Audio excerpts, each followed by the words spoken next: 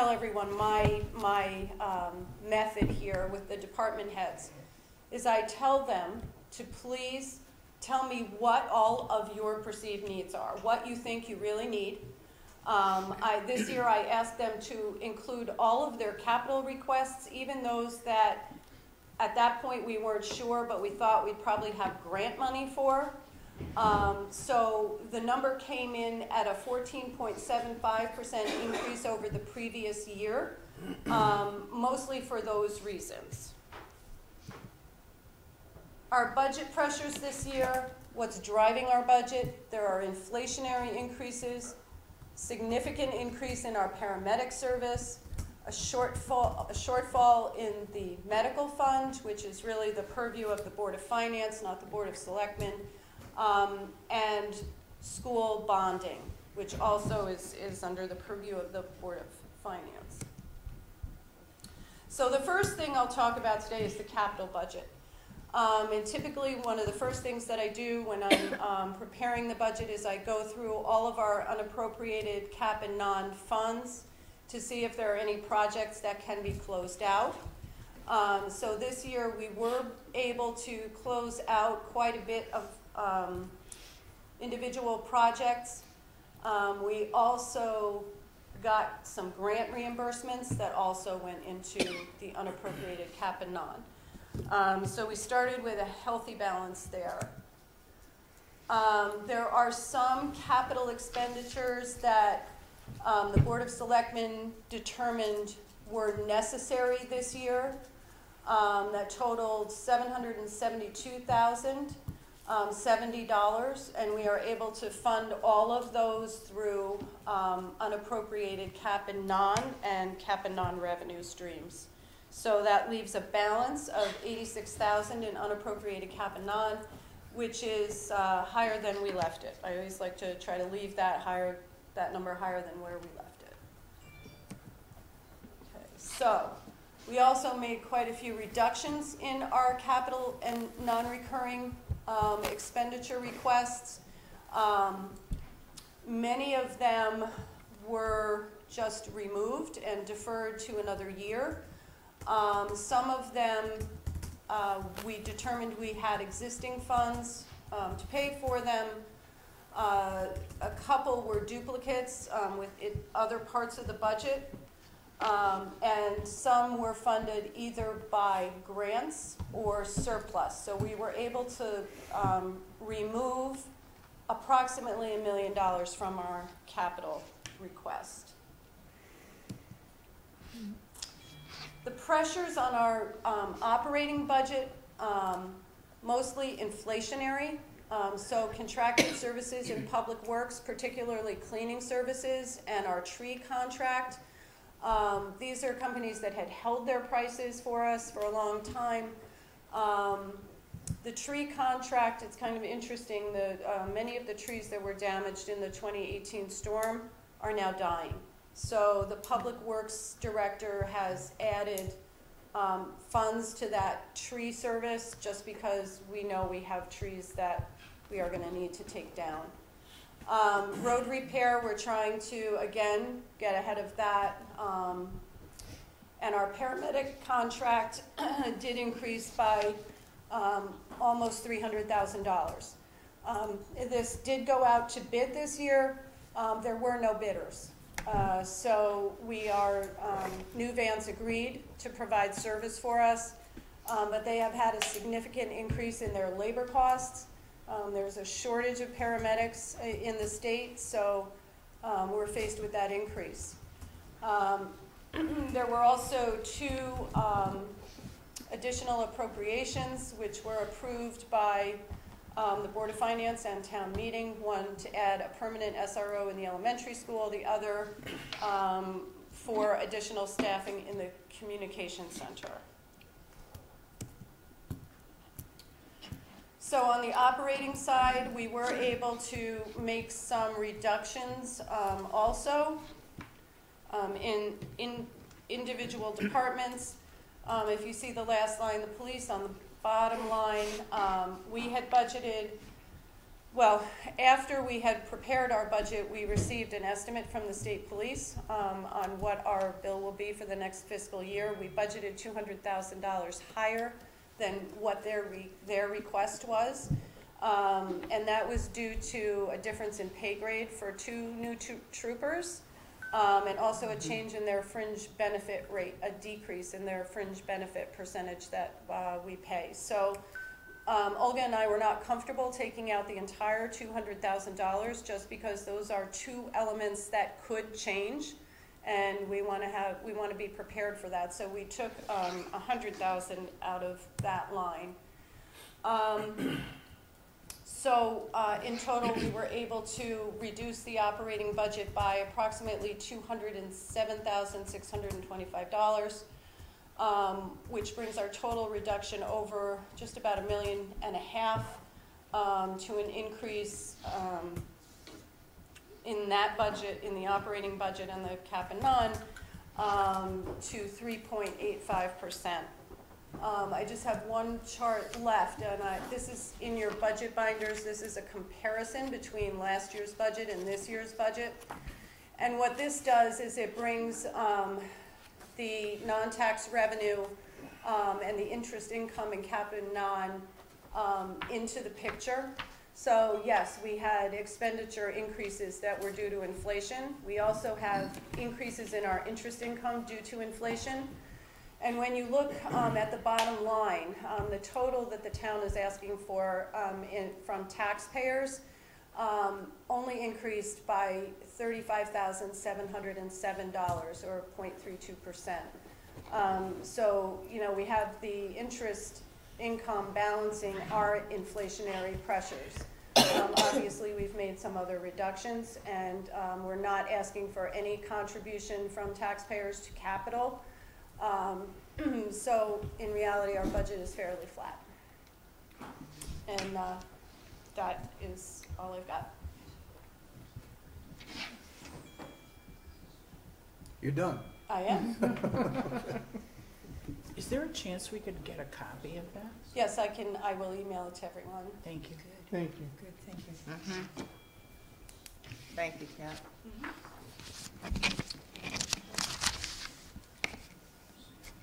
My first comment, Pat, is this is a different way we've seen it presented, and it does make it a little clearer. Okay. That chart is in your budget binder. That is in the binder. It is one of the standard. It's the comparison year to year. You know which page number of the 200 yes, pages it is? Yeah, in the binder, the structure is basically the first few pages. That's where you will see the summary. You know, it starts with the top sheet, the impact of both budgets on the mill rate as presented. Then it follows by the total comparison from year to year. Then it follows by just town budget comparison, and that's one of the slides would be this. And then it follows by Board of Education. So basically all it does is that it incorporates revenue section against the expenditures. And yes, this page is always included. It was always included in prior binders as well. So the binder starts with overall comparison, total budget, followed by municipal, and then followed by Board of Education budget. And then the first section is municipal budget in details. That's where you will find department presentations and the historical spend from departments, and then it follows by Board of Education detailed budget. It's going to take a while to read it anyway.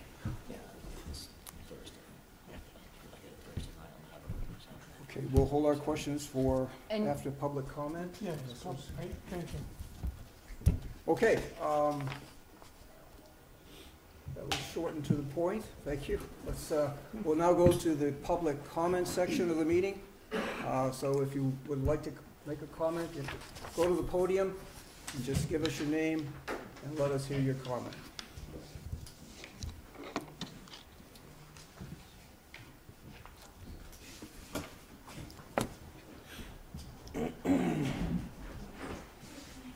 No, Pat has it. Oh, yes.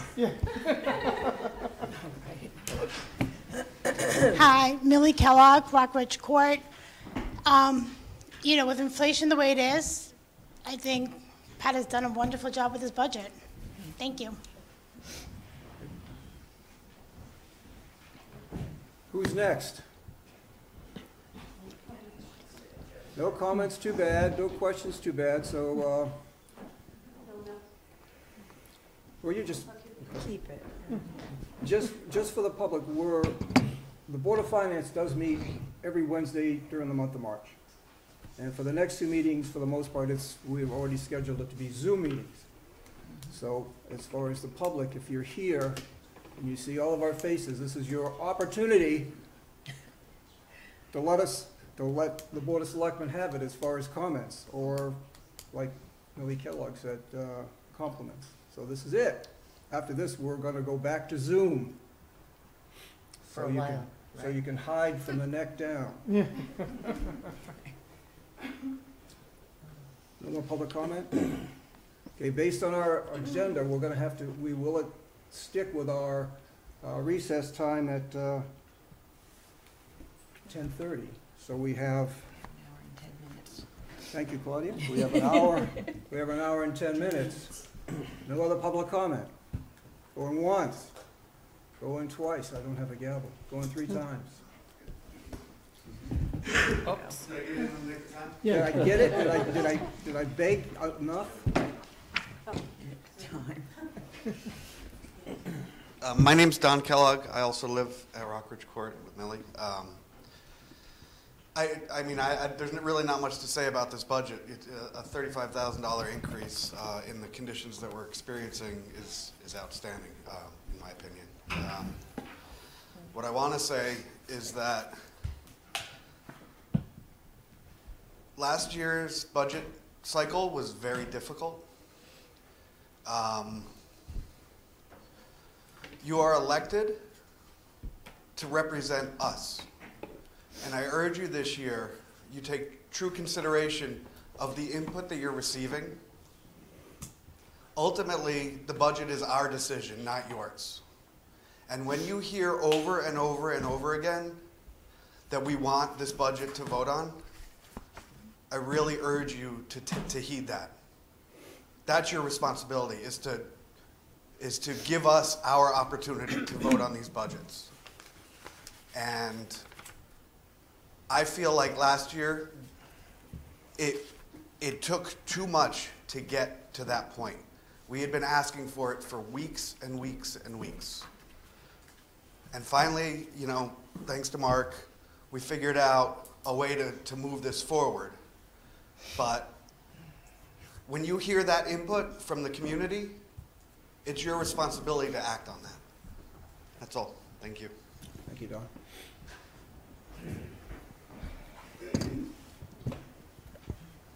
Who's next? Okay, going once, going twice. Sold. Okay, it's back to us. Does anybody want to lead off with a question or a comment or two on this? All right, let me start. Let me go back again, Pat. You said, isn't the major increase this year, or for the next fiscal year, really due to the medical? I don't mean the medical. Paramedics. I mean the paramedic. Yeah. That is something really beyond your control, but the number that you have, is that subject to, that could increase, or is that number locked in? That's the latest number from the hospital. It was adjusted once. They knew we were using that as a placeholder for our budget, so I think that is as close as they could be at the time. I don't expect it to change significantly. Unless Olga has heard otherwise from the hospital, I don't believe that will change significantly. Okay. I'm sorry. Go ahead, Mark. Go ahead. So are we being billed per call, or are we being billed per hour for service? You know, I don't have the budget yet. That'll come as part of the contract. But I believe that we are billed for the service. So we have those paramedics on site 24/7, and that's how the cost is derived. not per call. Okay.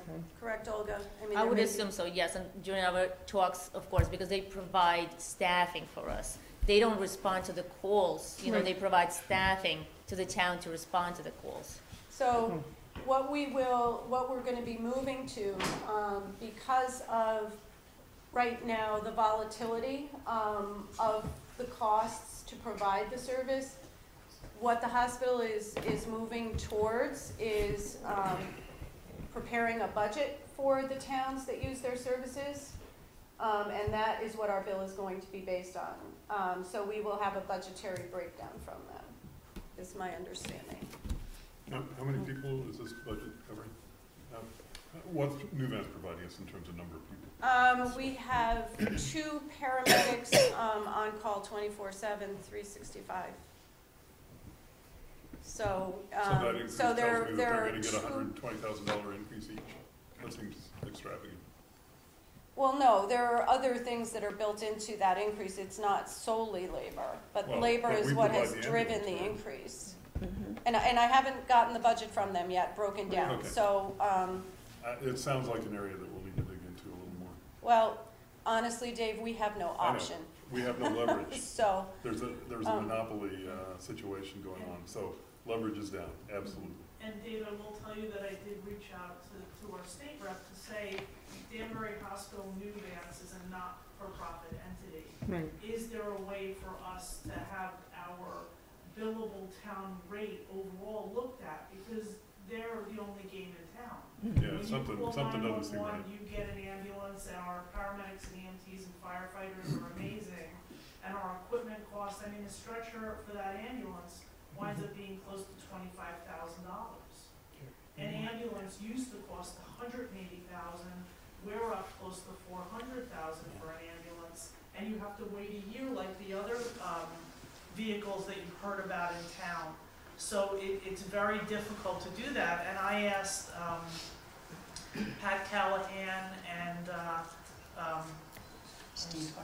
Steve to take a look at this, and they were gonna pull in Julie to see whether or not that Danbury, our New Vance, as a non-for-profit, whether or not there would be room for them to have our billing rates, because we're not the only town that's over the barrel with this.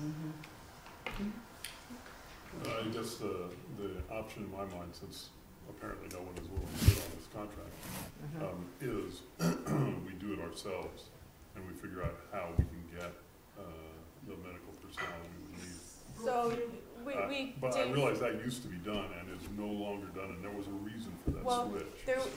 so we don't have enough volunteer staff to I don't think provide we can do coverage. it as volunteers. I agree. But even, I know, Olga, we've done those calculations to try to see if this is in the ballpark, or, would there be room, if we could even find personnel to do it.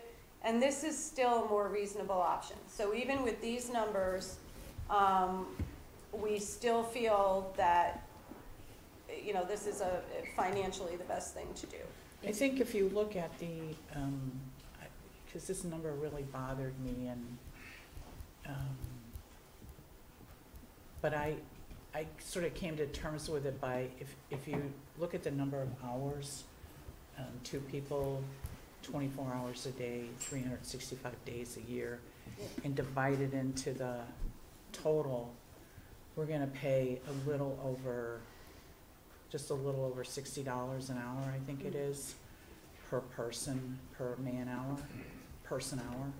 And for a fully loaded medic EMT with bennies in this labor environment, that's not terrible. Especially given what they have to pay paramedics now with the shortage that exists. If you can even get them. Yeah, Yes. if you can get them, because I'm not a particular fan of New Vance, because they do have monopoly, and but as I looked at it that way, I thought, that's not unreasonable. And I don't think that we could do it ourselves less expensive than $60 an hour fully loaded Well, in this labor market? nor could we only hire 4 people. Right. So, you know, Right. it becomes a situation where we have to have enough people on staff to be able to make up for vacations, illness, whatever. And it's a very similar situation to our dispatch center. So like I said, we did go through those calculations initially to see where, you know, get a feel for where we were. We still think this is reasonable. I think one of the things that could be done, but it certainly can't be done for this fiscal year, is that we could start to look at with a monopoly like that at the hospital, we could start to look at the whole emergency medical system as a region, as opposed to town by town by town. Because while we may have, I think now we're up to about 1,200 calls a year, something in that vicinity, right, Rich? And so 3 or so a day, and you think, well, you got 2 people sitting around all the rest of the time, and there's definitely got to be some places where regionalization might make more sense. But in order to get regionalizing town services, you have to let municipalities kind of come to that very slowly on their own, because Connecticut is so provincial in terms of everybody wants to do everything in town. And we don't want to spread our services out so far that the ambulance would be located in a place that would take too long to get to the farthest reaches of our town. Like, so, for example, for a while, when we first started having difficulty with getting enough volunteers, we did what was called a paramedic intercept, and the paramedic sat at Danbury Hospital, came and met our ambulance part way. Ambulance pick up people, then they'd stop like around the queue or someplace like that. The medic would hop on board. A volunteer would jump out of the ambulance, drive the medic's car, and so forth, just to get that higher level of service that we weren't able to provide with a paramedic. But if you have an ambulance coming out of Danbury Hospital and you've got a call in Candlewood Hills, that you know, the golden 5 minutes or the golden 2 minutes or whatever, you're never going to make it in time. You're not going to provide the kind of service that the people of this town deserve to have. So I think it's a bigger issue than just New Fairfield. It is, it's a statewide issue. Exactly. Along with that comes a lot of regulatory change that would have to happen. So it is something for us to not only keep working with our state delegation, but also with the COG. Right. And this is an issue that is on the top of the list for our, our municipal associations like CCM and COST for this legislative session. So there is an awareness out there that there's a problem. Working through the COG is a great idea. Yeah. Is this, can I just ask, is this a brand new contract, or is this an amendment to the existing contract? It's a brand new contract. Okay, and how long will it last? There was, we have had preliminary discussions. The budgetary piece will be year to year. It'll be based on the budget that they present to us every year. It'll be a different process than what we're used to. Okay. Which I think is beneficial, could be beneficial to us. But there's no, I'm sorry, as far as you know, there's not a limit on like cost of living or? No limit on the size of increase. Right. We don't have the contract yet, so we have not begun negotiating that contract yet. Okay. Okay. What other communities is New Vance serving in this capacity? Off the top of my head, I know they are servicing Bethel. They, well, they provide some services to Danbury, a little bit different than, New Fairfield. Sherman? No, I don't believe they service Sherman. Bethel is the one that I know for sure at this moment. Do we know how Sherman's serviced? I do not know. I don't know if, Cheryl, you know? Well, New Milford is a New Vance, Or- hospital, so, Maybe it's an extension. Sherman has a contract with somebody, and Is I'm it not sure Vintech? who. Up with Kent, maybe? I just don't recall. Yeah. If Bruce was here, he would know right off the top of his Yeah. head, but I don't. But I know that we looked at them from the fire department point of view, and they were bound for the next year or two by whatever Contract they have. commitments they had at that, and I just don't remember who. But you have to remember, New Vance, they own New Milford now, hospital, do. they own Sharon Hospital, they own Vassar Brothers over in, Poughkeepsie, and, you know, they are becoming a large medical system, so. Putnam too. and Dutchess, yeah, and Norwalk. Which is both bad and good. I mean, it gives them opportunities for some things that have to do with scale, but once you become the only game in town, it takes away a lot of competition too, so. True. I have a question for Pat. Pat, are we gonna be able possibly to get the breakdown of, what has caused the, almost $300,000,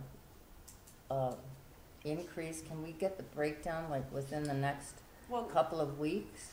no, probably not. That would be helpful.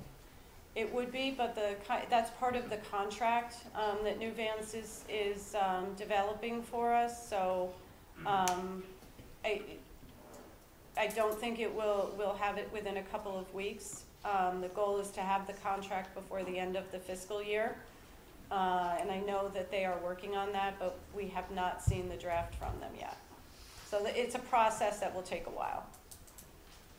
I just think it would be interesting to find out who they do service and what rates are being raised in those communities, and is there any possible purchasing power by actually having discussions with all the people they're servicing. There's probably not, but it's not quite regionalization, but at least discussions with whoever they're serving, and perhaps some ability as a group to put some pressure on those rates. I don't know.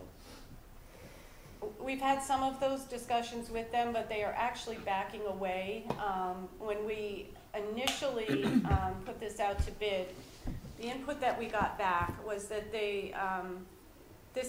was not a money-making proposition for them. So their focus was going to remain on Danbury, and not so much the smaller towns. So this is new for everybody, the approach that they're taking. This is the budgetary approach is what they, I guess, have had with Danbury for quite a while. So we certainly are having those discussions, Kim. It'd be good to find out who all they're servicing. I have a question on a couple of other sections of the budget. Sure. Is it okay if I moved on? Yeah, let's move on from medical. On the communication center, which we had issues with earlier in the year, the last time I think that we talked officially with the Board of Selectmen about the communication center, you guys were gonna you were gonna revisit it in the January, February timeframe. Have you done that? And where are we with how this new staffing model is working up there, and also with the measurements of not just the cost, but how fast we're answering calls and, So those numbers have been excellent, well over, I want to say over 97%, but, and don't quote me on that because I can't remember each one of them, but they've been very high. We're gathering the information to do that review at one of our next Board of Selectmen meetings. okay, We have been successful in bringing more part-time dispatchers on Okay. staff.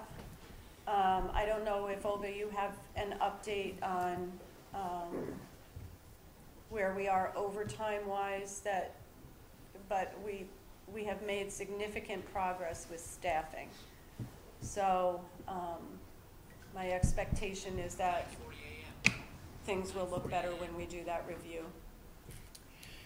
do you expect then that as, if this budget got approved as you presented for the communications center, that we would then be able to go through the fiscal year and manage within that number?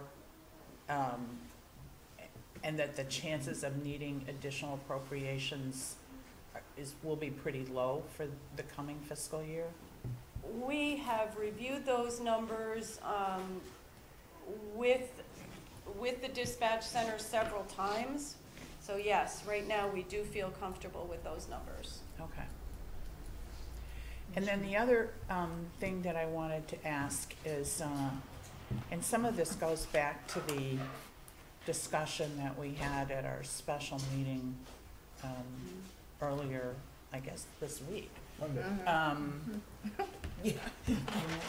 I'd like, for one of our sessions, I'd like to ask the selectmen to prepare a more, I don't know if detailed is really what I'm looking for, but I'd like sort of an overview of the 5-year capital plan of, I know that we've got stuff in the budget book, but I'd like to hear you guys kind of go through,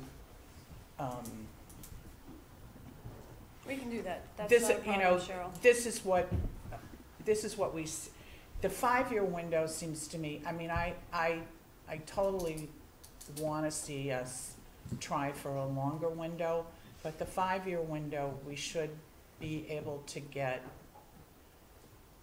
a fairly decent idea of what we're looking at, although we all have seen, just in the time that you all have been on the board, that things come up that you just absolutely never imagined before, and all of a sudden it's there and it's gotta be fixed and whatever.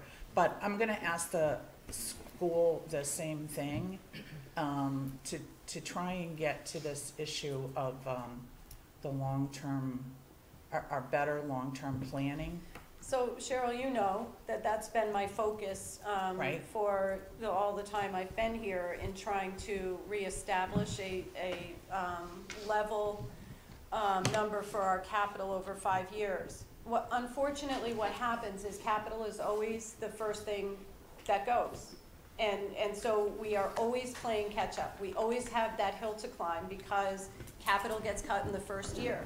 So if we aren't going to have the will to stick with the number, then that 5-year plan, it gets thrown out the window. And you know, what we have done this year is pretty drastic. I mean, we removed the plow truck that was in there, which is $273,000, because with the pressure of the medical and the debt and the needs of Board of Ed, we tried to minimize the impact that the town budget would have on the taxpayer. So, you know, just trying to climb those hills in future years, you keep doing that, it just pushes everything off. So it's been rather frustrating, but I will certainly prepare it again. Thank you. And Cheryl, along with that, maybe also, I'd like to see the last 3 years, the initial proposed cap and non, before the Board of Selectmen made cuts and then before the Board of Finance made cuts. So we can actually get an idea of, I think there's more than just what's been kicked down the road this year. I think there's been stuff kicked down the road repeatedly, not blaming anyone for that. Like you say, if we don't have the guts to pay for it, then that's what happens. But I think not only the future, but seeing what happened in the past would be helpful as well. Okay. I could go for that. I think too, it's important for, it took me a long time on this board to understand the nuances of cap and non. So as Pat went through this morning, and I'm just not sure 100% how clear it is to the general public that there are projects that we put money towards and the town agreed, and then we did those projects, but we didn't spend quite all the money. So that money is left over. So we don't have to go back to the taxpayer and get more money, but we have to now reappropriate that money to other things. And if they turn out to be part of the same, let's say, town properties is one of the lines in there. If it turns out to be another part of town properties, well, we don't really have to ask the public, is it okay if we change this? The selectmen just vote to do that. But if you take something that was part of town properties and now you're gonna spend it for public works, vehicles, well, then it does have to go through the budgetary process, but it doesn't necessarily show up as a line item on its own. Then you've got money so you've got that pot of money that she has, for the last 2 years, she has reappropriated to various projects in a very good way that I very much appreciate. Then there are other funds that come into cap and non, from boat slips, from the tower rental, from other things that the town has agreed over the year. Here's the revenue that's gonna go to cap and non. So that's what we call non-taxpayer revenue. So that comes in there. Those things get allocated, but they're not increasing our mill rate here. So she's allocated those, and we vote on those as a part of the budget process, but they're less well seen. And then in past years, we've always had a piece of, this is what we're asking the taxpayers to fund in this particular, that's what's gone to zero this year. As Pat has pointed out, that's not a particularly good thing for us to do, because it's a hole that for next year, it can't stay at zero forever and meet the long-term capital needs of the town and the school. And so at some point, we'll have to start to fix it, like we're fixing medical this year. But I think it's important for all of us, including the public, to understand all the pieces of capital, what we can do, what we can't do, and what we're leaving on the table that we've got to find spaces for in the future somehow. And maybe to brainstorm some ideas of how do you provide a better revenue stream into our capital budget on a regular basis that, if, for example, in some towns, every year as their debt service goes down, they put the equivalent amount into their cap and non.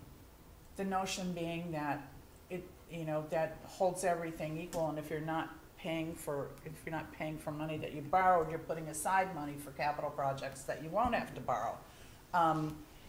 It wouldn't be part of our budget process, but it would be something that we could look at as a working cooperatively with the Board of Selectmen and Board of Education. So The goal would be to have those two numbers work together. yeah, I'd just like to see that kind of detail and have us have a chance to really focus on it and talk about it as a board.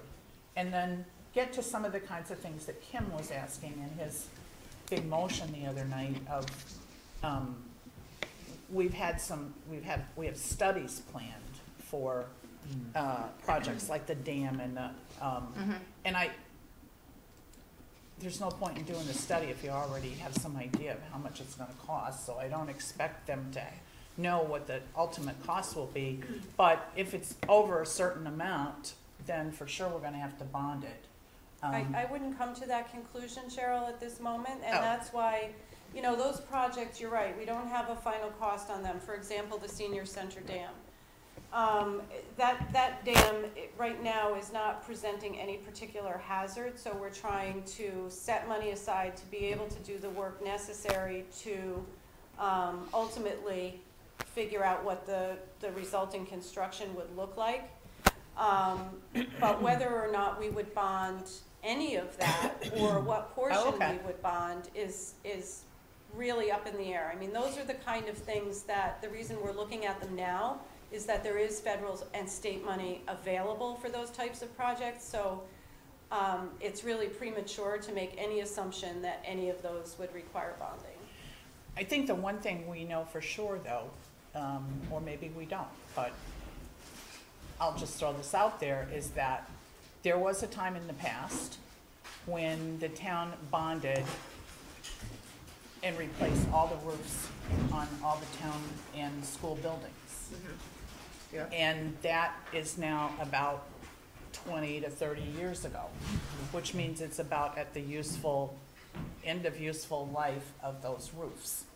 And so in the school plan that Rich Sanzo used to have, he always had this little column that said, roofs were kind of like sitting out there saying, well, don't forget about these, but these aren't in my plan because we can't, they end up costing millions of dollars.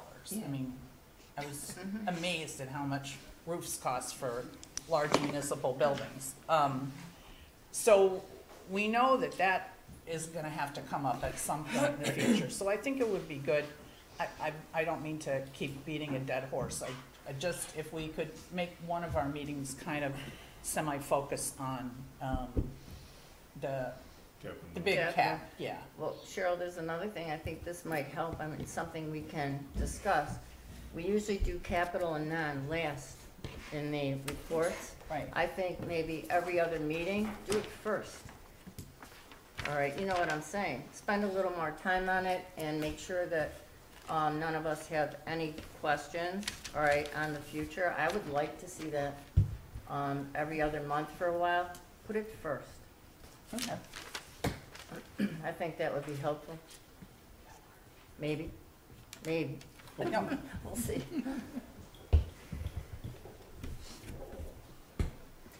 Cheryl, you mentioned capital, but the last thing you mentioned was the school roof. So we would need to look at two capital plans, the town plan and the Board of Ed capital. yeah, I would plan to ask that when the Board of Ed is up here too, if There's other things on capital too in the Board of Ed that we Yes. should worry about. Turf field The tank. and tanks, The tanks, yeah. so we need to ask them the same thing. New Milford just replaced their, school roof. I mean, that was very pricey. yeah, and we don't, Here we go. and we don't want to deal with the same issues that New Milford had, do we? No, Not that contractor, that's No, for no. sure. Okay, any other questions, Well, issues? you I'm wanna bring very up? concerned with the growth of departments over time, so I'm gonna make a motion that the selectmen provide the following information. Total headcount. Kim, you don't need to make a motion, we just ask, you can ask the I'd question. like to make a motion. Well, motion is out of order. Why is Just that? ask for the information. Why is and that a it'll be- motion out of order? It's a It's not on public the hearing. agenda. Motions are not on the agenda. No, it's not on this agenda. This is a public hearing. All you need to do is just like Cheryl asked for, Is and this a Phil asked special for, it's meeting? ask for the information. Is this a If special if meeting? you're gonna argue, Is this a special meeting? it's not a special meeting, it's a public hearing. Well, then the agenda is modifiable. And there's often motions at public hearings. But okay, I'll simply ask for it, because what's the Yeah. difference? You get the same effect, so. Yeah, I get no answers either way. Total headcount and position titles for each department, total cost for salaries and benefits for each department in the 12-13 budget year, the 16-17 budget year, and the currently proposed budget. Within the police department, break out separately the total cost of police officers in the school buildings. If the employee is or was working in more than one department, list the percentage of time for each department and include the proper percentage of the cost for that employee in each department worked. List the total cost for salaries and benefits for each department head in the 12-13 budget year, the 16-17 budget year, and the currently proposed budget. What positions, if any, that were listed in the approved 22-23 budget are currently unfilled, and for what amount were they budgeted? That's some information that I would like to have, because again, I think very often this board only focuses on the current budget without any thought to what happened last year, what happened 2 years ago, and very little thought about what will happen in the future, which is why I made those questions about future tax implications of projects that actually could be estimated, not perhaps terribly accurately, but you could certainly say, are sewers gonna cost 10 million, are they gonna cost $1 million, are they gonna cost 100 million? That kind of broad-ranged estimate is easily available. So anyway, that's what I would like to see. I don't know if anyone else is interested in that. I'd like to know if anyone else is. Tim, is it fair to say that you're gonna send that out in writing Well, to the board? And- I could, certainly. Yeah, I think that might be a I mean, good. if it's not a motion, I don't know if there's a reason to, but sure. Well, I Well, I think, haven't figured out why we didn't get a motion anyway, so Well, we can have it at the it's next meeting. certainly not out of order to make motions. I think any information that any of us need to do this job by statute, by general statute, under Board of Finance, we need to have that information. So I will point out that that information is available to you.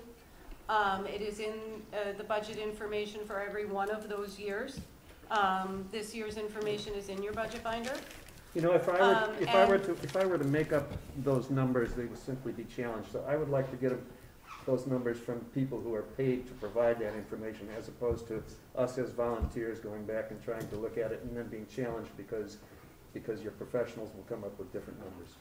And as far as those 3 capital projects, those broad estimates have been incorporated in budgets for years.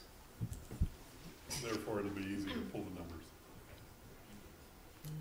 If can I make a comment on that request? Only just to kind of shift perspective a little bit, because as historical data may be of some importance and some analysis, what is important and what the budget represents is the needs of the town for the upcoming year. So as an example, let's say for the discussion of SRO possibly, even if you look at numbers for the SRO from 2013, 2016 and current, yes, there's possibly fluctuation, I don't know the history, but what is important is what are the needs of the town for the upcoming fiscal 24 fiscal year? Do you want to have 3 SROs or not? It's not clear The to me number of that SROs it's not clear to me that it's your is not- position to opine on things like that. It's your position to provide accurate information. It's not your Oh job my God, to Kim. opine.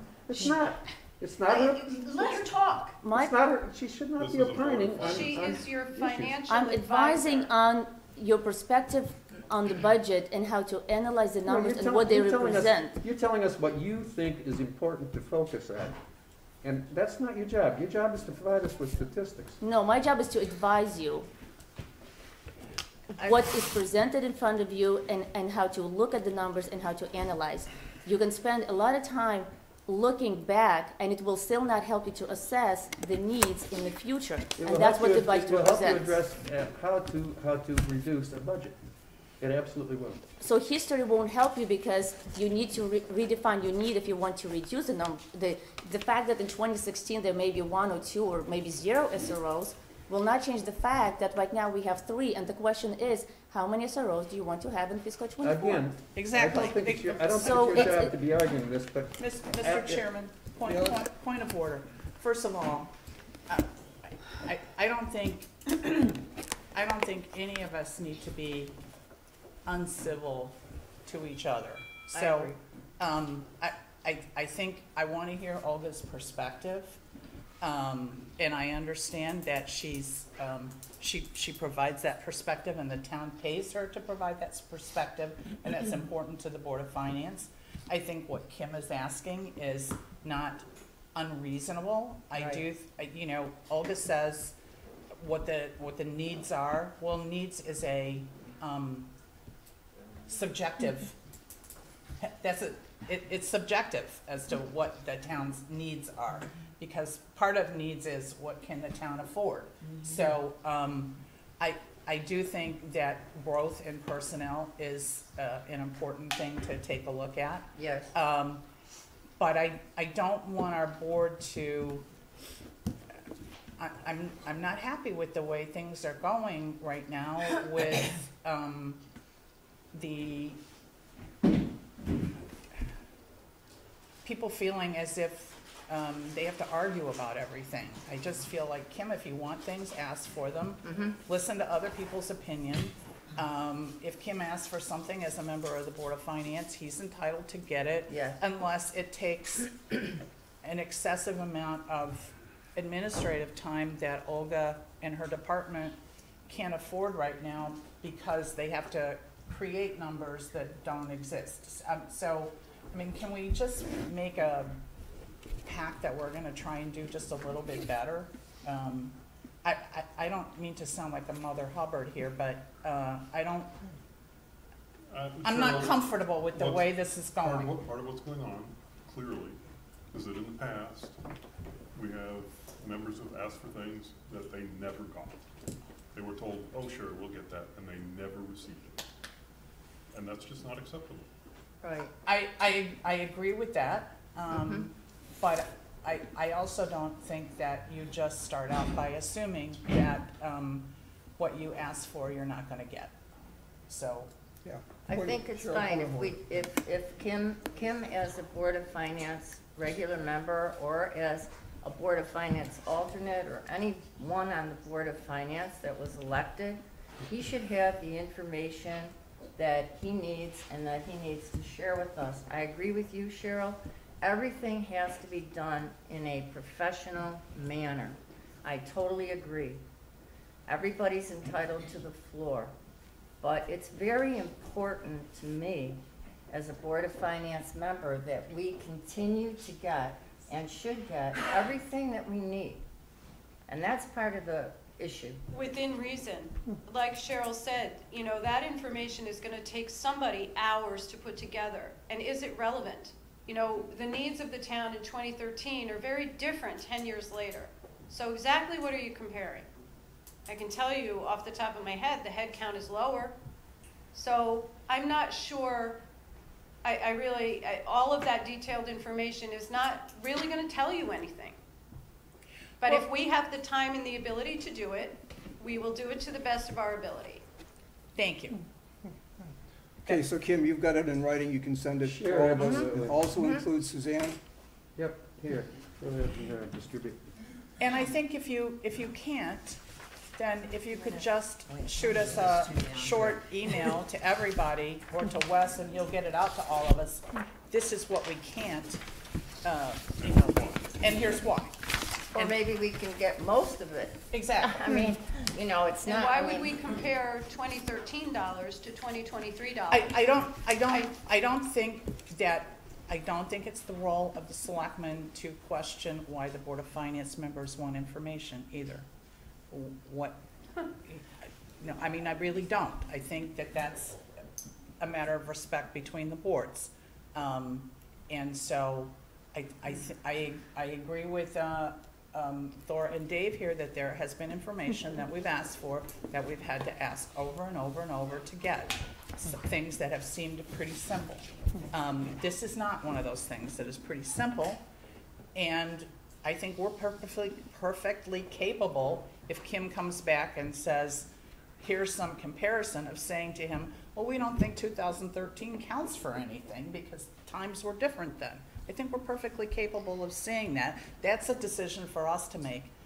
Let's all try and stay in our lanes, please. But Cheryl, we have a limited amount of staff in our finance department. So I ask that you make thoughtful requests and not frivolous requests. That's a because of very the insulting statement. amount of time that it takes us to put it together. I mean, there's a lot of stress on the finance department at the moment. That's my point of view. It's interesting to see how that headcount has grown for that department. I think, I mean, I know that budgets are, I mean, I think we have 10 years of budgets on the New Fairfield home website right now. Okay, something might not be perfect, but I think that seeing trends like that, seeing a graph like that, seeing all that information is very valuable, particularly if you're a new board member, particularly. Or a new town member for that. Or a new town member, I a mean, new taxpayer, Ultimately, a new entity. the authority here I think it's very worthwhile. It might not be perfect, but I'm sure that since we already have a lot of the data, it can be culled, I would say, without a huge, huge, huge amount of effort.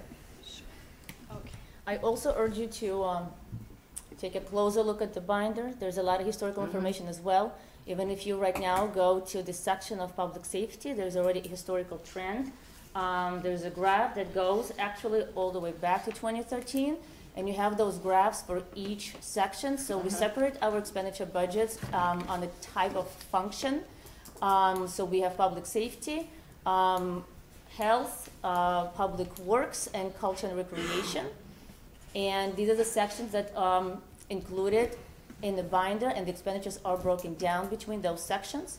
So if you navigate to the beginning of each of that section, you will see a historical trend for that group of departments that go into it. So That should bada make boom, it- bada bing, there it That should is. make it even Yeah. easier then for you to provide answers. I appreciate that. That should make it easier for you. Yeah. Does it show the overtime budget in there per department? We include graphs and historical data going that far back for those categories, but then each individual budget request is included in the binder, and that has 2020 actual. So for each department, you will see fiscal year 20 actual numbers, fiscal year 21 actual numbers, fiscal year 22 actual numbers, fiscal year 23 adopted, and fiscal year 24 department Projected. request and Board of Selectmen request. So for each department, there is a page with that data in the binder already. Okay. So that graph wouldn't indicate how many positions were in the department in a particular year, how much that particular position was being paid, or any of that type of, it would also probably include materials. It would be the total cost for that department. That's what that graph would be? Yes, you will see each line item in the department. You will not see a head count for that department. You will see the total of payroll costs for the department, but not the number of head count. There's a separate page that shows the list of town positions, but that only compares current fiscal year and 24 Past year. request. So that's where you will see Right. actual list of the positions. Right, so the But no information I'm headcount per asking for is not. Yes, that will be in addition The to yes. information I'm asking for is not really. Yeah, the number of in those headcount, no, graphs. you will not find that. You will see the historical cost per Yeah. department in the binder already, but the number of headcount, no, that will not be in the binder as of now. And does the payroll on that graph, does that include benefits, or is that simply payroll? Simply payroll, for medical, that type of benefit, we have a separate fund for that. And employer taxes, we budget for it separately in a different category. What do we generally figure as a percentage for lumping in the benefits, the employee taxes? Is it another 25% roughly?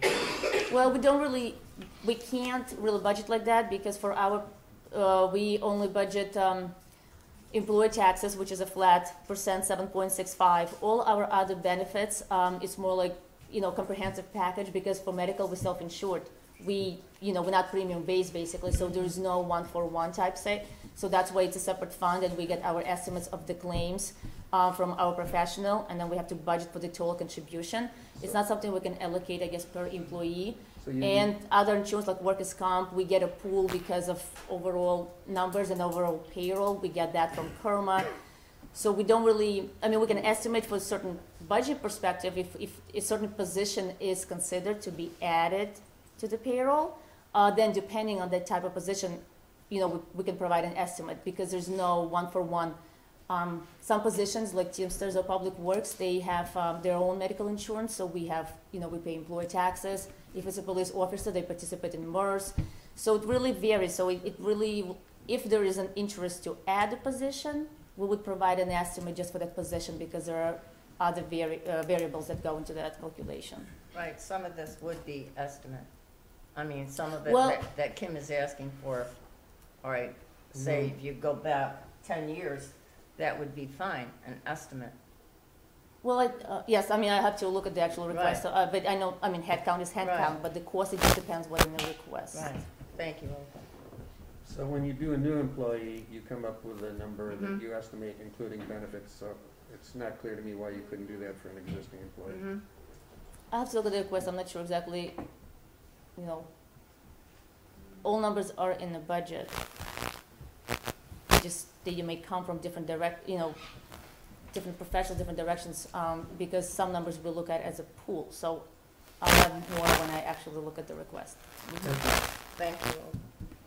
Any other questions in any other category? Um, have a- you- oh, go go ahead. ahead. Go ahead, Claudia. Oh. Sorry. It's not necessarily about this, but I was wondering if you have received the audit yet, like what the status of that is. Yes, the audit has been complete. It Okay. has been, filed on time. I believe I discussed with the chairman, the process is that there will be meetings set up with the audit subcommittee. Right, And once the audit is accepted, then it will be distributed okay, to the members. Yep. all right. Thanks. Mark? Yeah, there was a discussion in the paper about the SROs in the summer doing Oh, yeah. marine patrol. Mark, the only point is that the SROs in the, outside of the school year come back into the patrol schedule. Mm-hmm. They work. They work, Yes. yes. So my question is, at present, we're gonna be adding positions on a normal schedule, No, no? So no. instead of being on patrol in this town and covering those patrol, we would be covering a marine patrol, which is So- environmental's job, No, no. no? So we have, this has been analyzed by Sergeant Arachi. Mm-hmm. We can absorb, if we get to the point where we even have those patrols, we're talking about maybe 3 days a week. Those patrols will be absorbed into our current budget. And if that is his judgment, that we will be able to do that. And I trust his judgment. I know, I trust the sergeant's judgment, but if we're pulling officers from Marine Patrol, which is supposed to be done by Candlewood Lake Authority. No, or no, EPA. two different things. The Marine Patrol is limited to boating law. Hmm. Okay, we have issues outside of boating law that we feel need to be addressed by law enforcement. Okay, That, if you're looking to a state agency, would be DEEP and ENCON Police. mhm, Their staffing has dropped dramatically. So for the entire western part of Connecticut, there is a very small pool of officers. We are very lucky if we get one boat on Candlewood Lake on the weekends. We feel that we need to have a law enforcement presence at certain points. We also know that now we are responsible for investigations of accidents that are within our borders. So there are a lot of things that brought us to consider a marine element of our police department. It is not unusual. And, you know, this was not something I did on my own. This is something that we have been working towards for a number of years.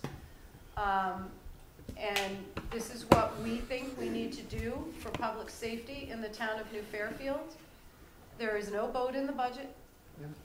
This is something that we're looking for state funding for. So, you know, please don't, we're not adding any cost to, we haven't added any cost for personnel for this to our budget. So if the Marine Patrol didn't happen, how much would that reduce overtime then if those officers were used in other ways other than a Marine Patrol? It won't. We will absorb the current staff into that patrol. And the sergeant feels that he has room to do that. But if the Marine Patrol didn't happen, then that staff would be used, I would assume, to reduce some overtime, unless they got laid off. Kim, no. I mean, that, we don't even know that we're gonna have a marine patrol yet. No, it isn't used, and normally we add additional staff to patrol.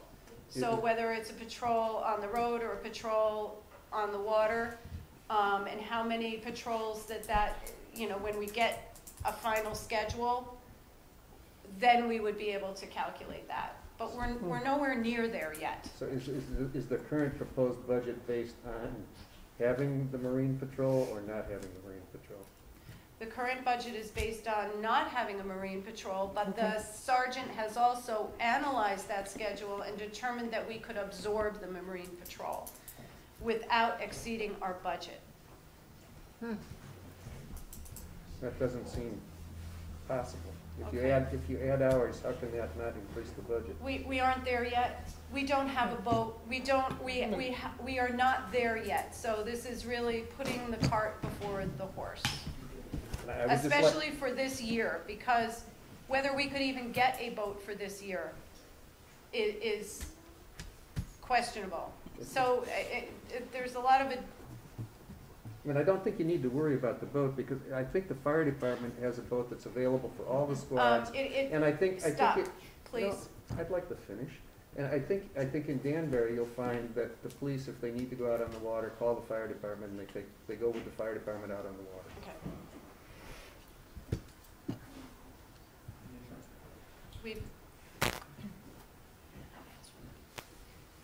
We have already had those discussions. The police boat would, or the fire boat would not be available full-time to our police. So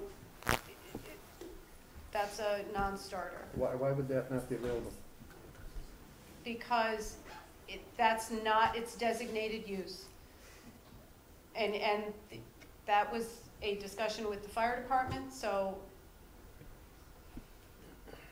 I don't see why this is part of this year's budget discussion, since we don't have a boat, we aren't. Yeah. Okay, anything else? Any other questions?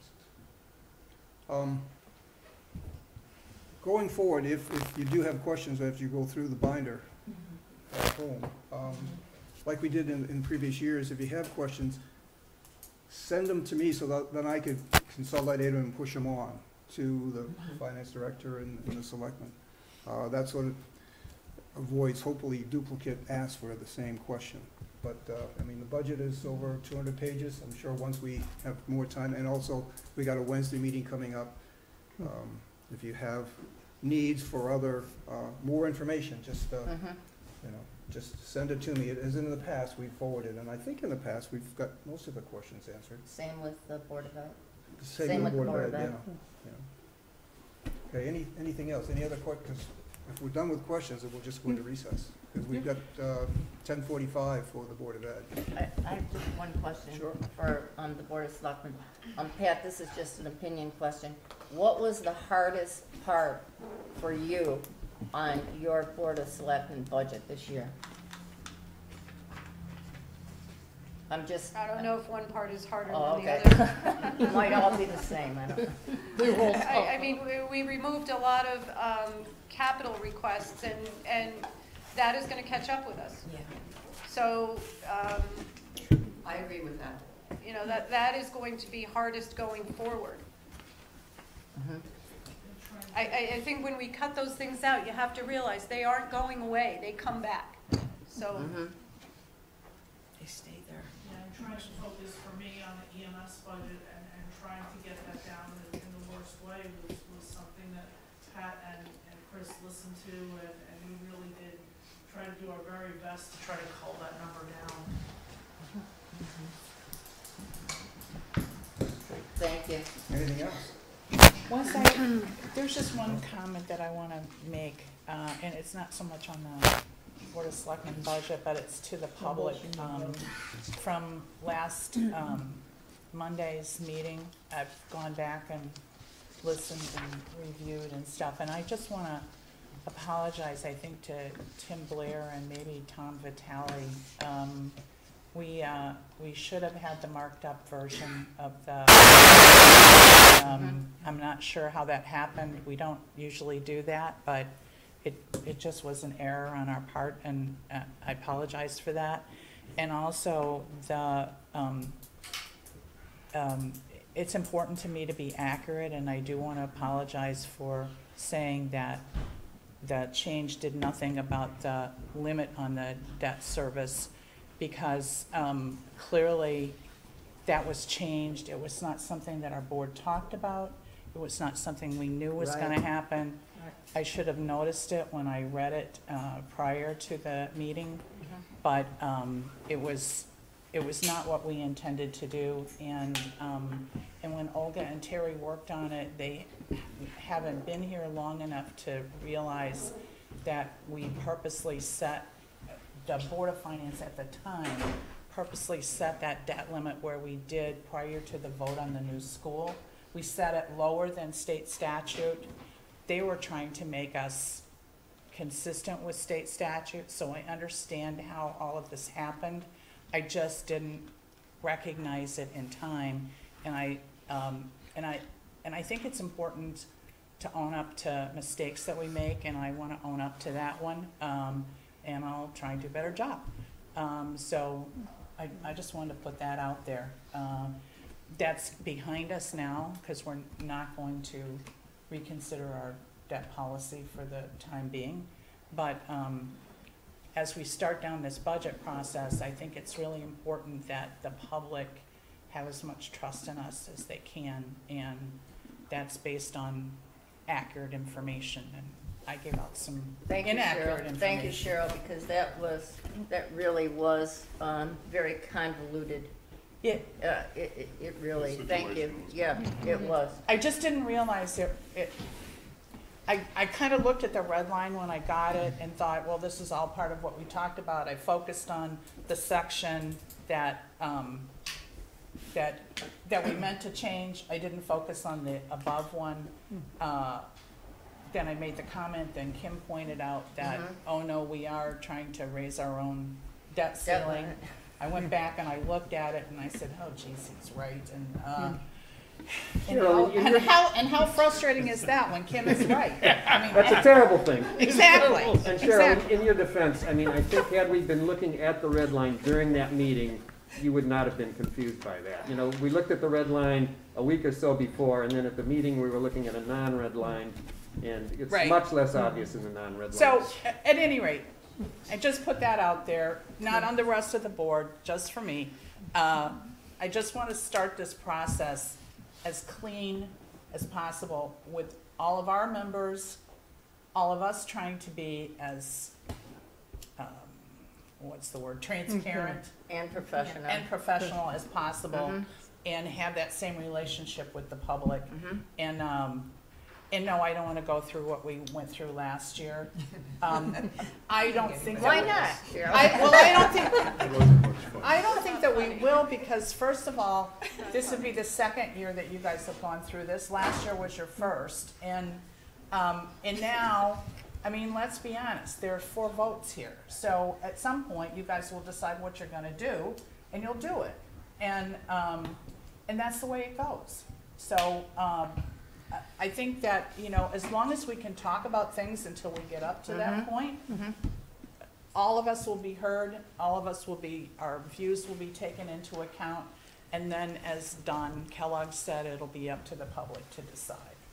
And we certainly want Olga's point of view, because we pay her a lot of money not to listen to her. I think I really am very glad that you brought up earlier today that I'm just hoping that all of us can remember that we're all here to benefit the town, and we all really need to adopt a very professional manner and hear other people's opinions. It's very important. I'm glad you brought that up early today, so that would be helpful. Thank you. That's it for me. Anything else? Anything else? All right, we're in Recess. 10:24, we're in recess until 10:45. Quentin, you can stop the tape.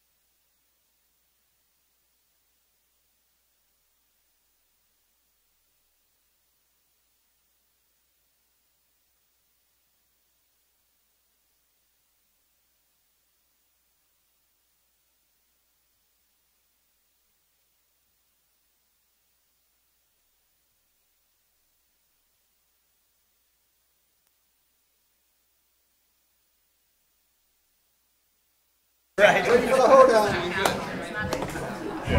They pay 30 grand a year for those spots. It's crazy. You okay? Yes. Thank you. How many kids do you have? 3. How old? Is everybody ready? 5, Is 7, 9. everybody ready? Suzanne, is everybody ready? Hanging in there like. Oh, yeah, there she is. I'm like Saturday, usually pretty good in the morning. Quentin, are you ready? It's pretty warm in the room, you know? It I was is. wondering if it's going to be hot or cold. I figured the temperature would be dropped because the weekend. Yeah, it's pretty hot. No, thank you. Thank you. Okay, folks, we'd like to get started. Are you a chef? You trying to be a non-sugar person. Okay, we're going to call this meeting back to order. Again, this is the Board of Finance's public hearing for the town budget and the education budget. We already heard the town budget this morning, and now we are going to hear the education budget. And presenting this morning, we have two people, the chairman of the Board of Ed, Don Cepalone, and our superintendent, Dr. Ken Craw. So again, it's going to be 3 different areas. The presentations will go first, we'll stop, and then we'll have time for public comment, which is your opportunity as a taxpayer to make comments on the education budget. And then when that is over with, we'll end the meeting with questions from the Board of Finance members. And again, to remind everybody, the Board of Finance will be meeting every Wednesday in the month of March. So if you have via Zoom for the first 2 meetings. So if you have other questions, you can attend, or comments, you can attend those meetings. So with that, Dom, I think you're kicking it off. Yeah. Floor is yours. Thanks, Wes. Appreciate that. It's really a pleasure to be here with everyone, and we really want to present something to you that we believe makes a lot of sense.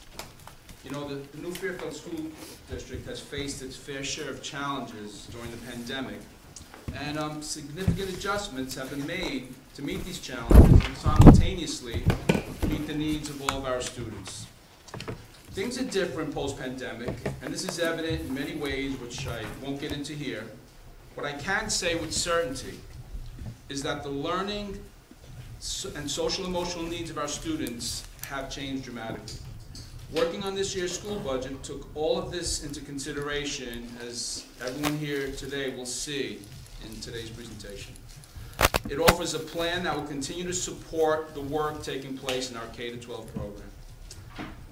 Our district has a significant workload ahead, but it is clear, but there is clear and compelling evidence that dollars have been spent effectively and purposefully and not wastefully. The superintendent and I will present a budget that provides continuity to our students and staff at a time when they need it the most. This is a carefully crafted budget that focuses on continuing to address the learning loss created by the pandemic while offering a roadmap to full academic recovery.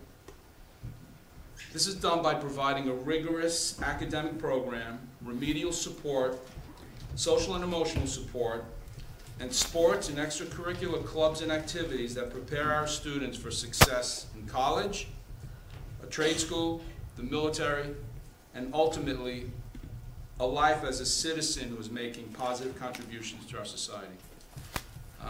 I respect the Board of Finance and your responsibility to manage the town's finances in a thoughtful and fiscally conservative manner.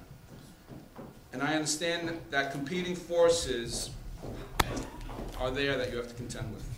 I only ask that you keep an open mind, and after we are done today, please take the necessary time to consider what we are proposing here with a lens that puts our students first.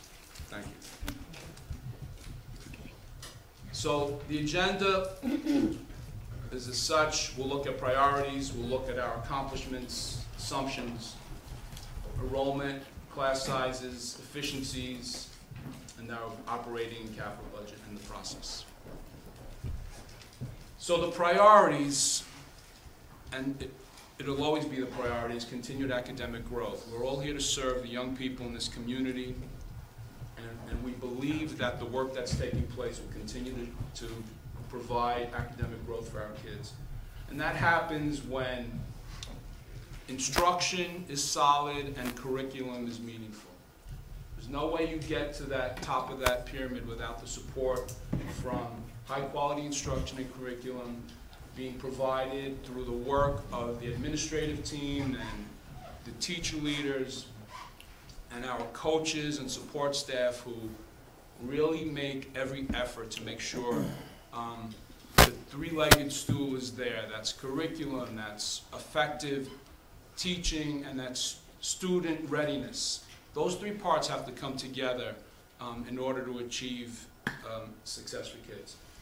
And the base of this is a healthy learning environment.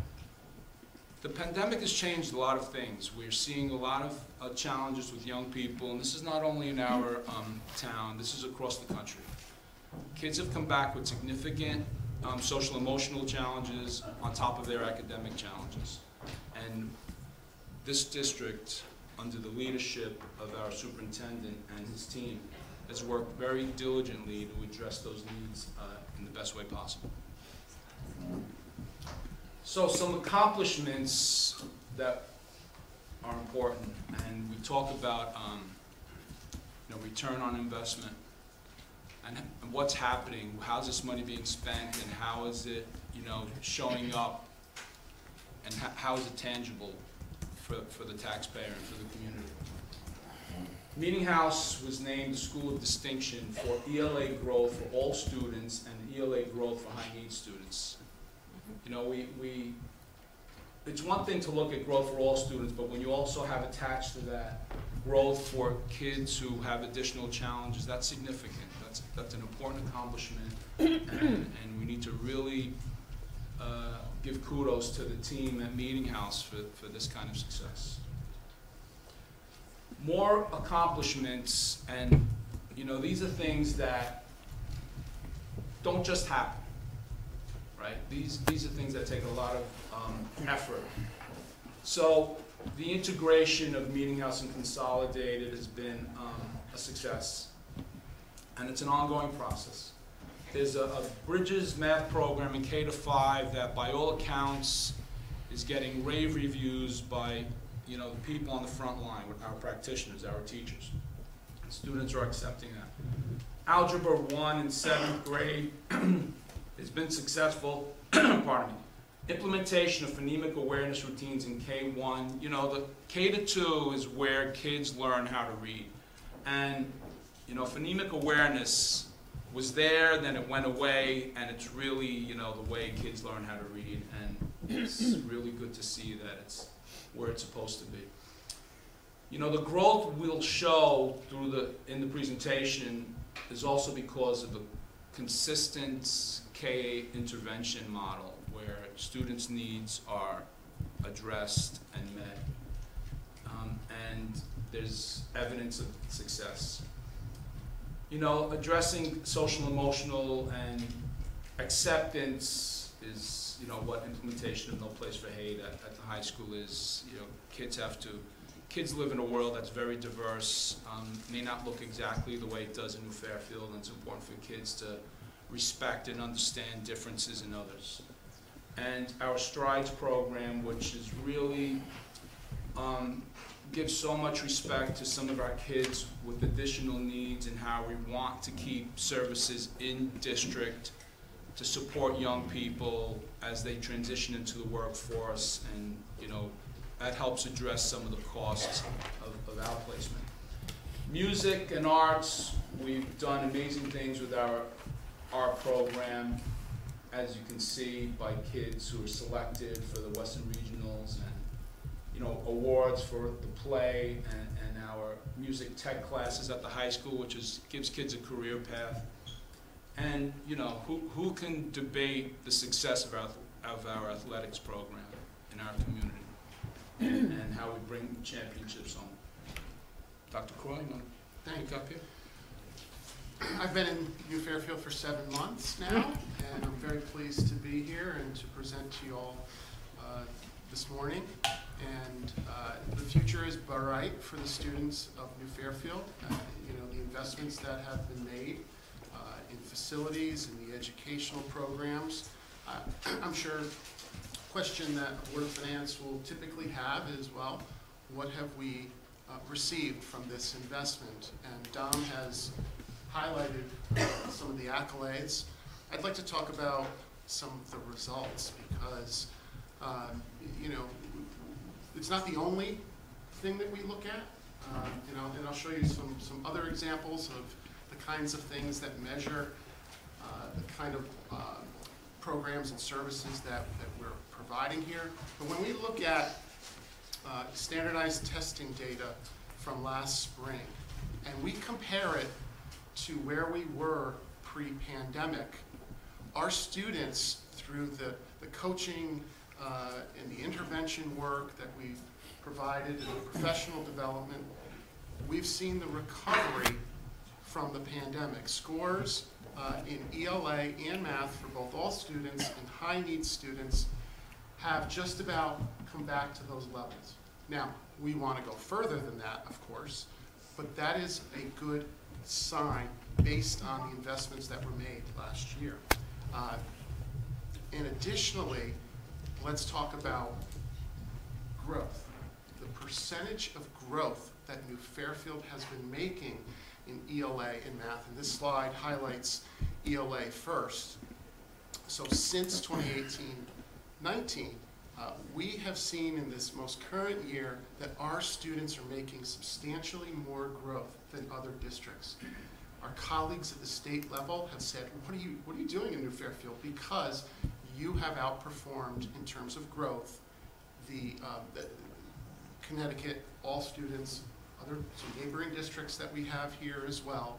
And so we're poised to continue this trend with continued emphasis on the coaching of teachers, professional development, and supporting students with learning recovery with appropriate interventions. So if you see, in ELA, all students, that red band significantly higher than the blue band, but I think everyone will be really pleased to see. Look at the difference between 2018-19 for math and 21-22. We're 60 to 63% in 2018-19, the growth rate, and almost 80% last year. Same thing for high needs, significant growth. So we want to continue that. Now, I don't just look at metrics in ELA and math when we talk about results. We also want to look at the classes that come through here. We spend some of our students since pre-K have been through our programs, and so right now, class of 22, we saw 87% going to four-year colleges. Other pathways for students and their interests include two-year colleges, trade school, and other students have gone off to the military or a gap year or right to work. So there is a presentation embedded in this slide that you can go to see a presentation from November on all the different data that we have related to the class of 2022. But when people are shopping what town they want to come to and buy in, they'll look at their high school as the flagship, and what does it have to offer? Honors courses. We have pre-college classes, 25 potential offerings for AP courses. Early college experience courses from UConn, which students, if they achieve at certain levels, can get college credit for. And in addition to that, in recent years, have added ways that students can position themselves for college by taking clusters of courses that we've laid out. And for example, we have an allied health pathway where a student who's interested in pre-med or other health careers can take and get certifications, whether it's EMT or CPR or other things that can lead to an area of interest and position themselves. Another way, to look at the investment, K-12, pre-K-12, what other things do we offer? When people look to come to a community, they look at class size and they look at it very closely. will my student get that personalized experience? And in New Fairfield, you've supported a highly personalized learning environment that's also large enough and comprehensive enough to meet the diverse needs of students. And we have those necessary counseling support services. The fact that the investment has been there in the new facility is amazing. That's a generational change that the community has supported. And we're all very excited to see the new high school open on time in the fall and under budget. So for a student, it goes beyond ELA in math. Their interests may or may not lie in those areas, or in their needs as well. So we certainly respond to the mandates in special education. We have a talented and gifted program now that goes from grades 3 through 8. And so we added the grades 6 through 8 this past year, which is fantastic. And we know that those students have unique learning needs. STEAM is an emphasis throughout the district. Art and music, we know how critical the arts are. We've also expanded our music program to, in this budget, we moved from grades for orchestra 4 to 6 to now add grade 7 in the future years, looking to have those cohorts move into the high school. So that is critical. Comprehensive programming includes an orchestra program through graduation. 5 world languages at the high school as well. And then obviously students beyond the school day have interests in other things, athletics, theater, clubs, and there's a full complement of those.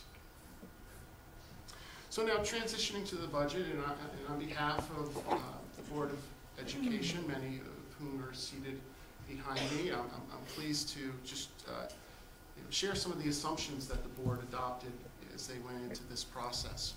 Certainly, those class size goals are prominent as they are each year. We have the contractual increases in bargaining units. Dom talked a great deal about the learning recovery that needs to take place.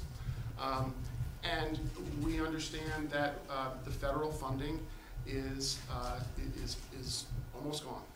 There's only a very modest level of federal funding that we have available to put towards our non-payroll accounts. But our staffing plan's no longer funded with the same level as it was last year. Increased costs to goods and services we've all experienced, and of course we have our mandates in special education. I'm pleased to report to you that enrollment is stable, and it's looking at just a slight uptick over the next 5 years. And next year, we have an increase of 27 students, primarily at the middle school.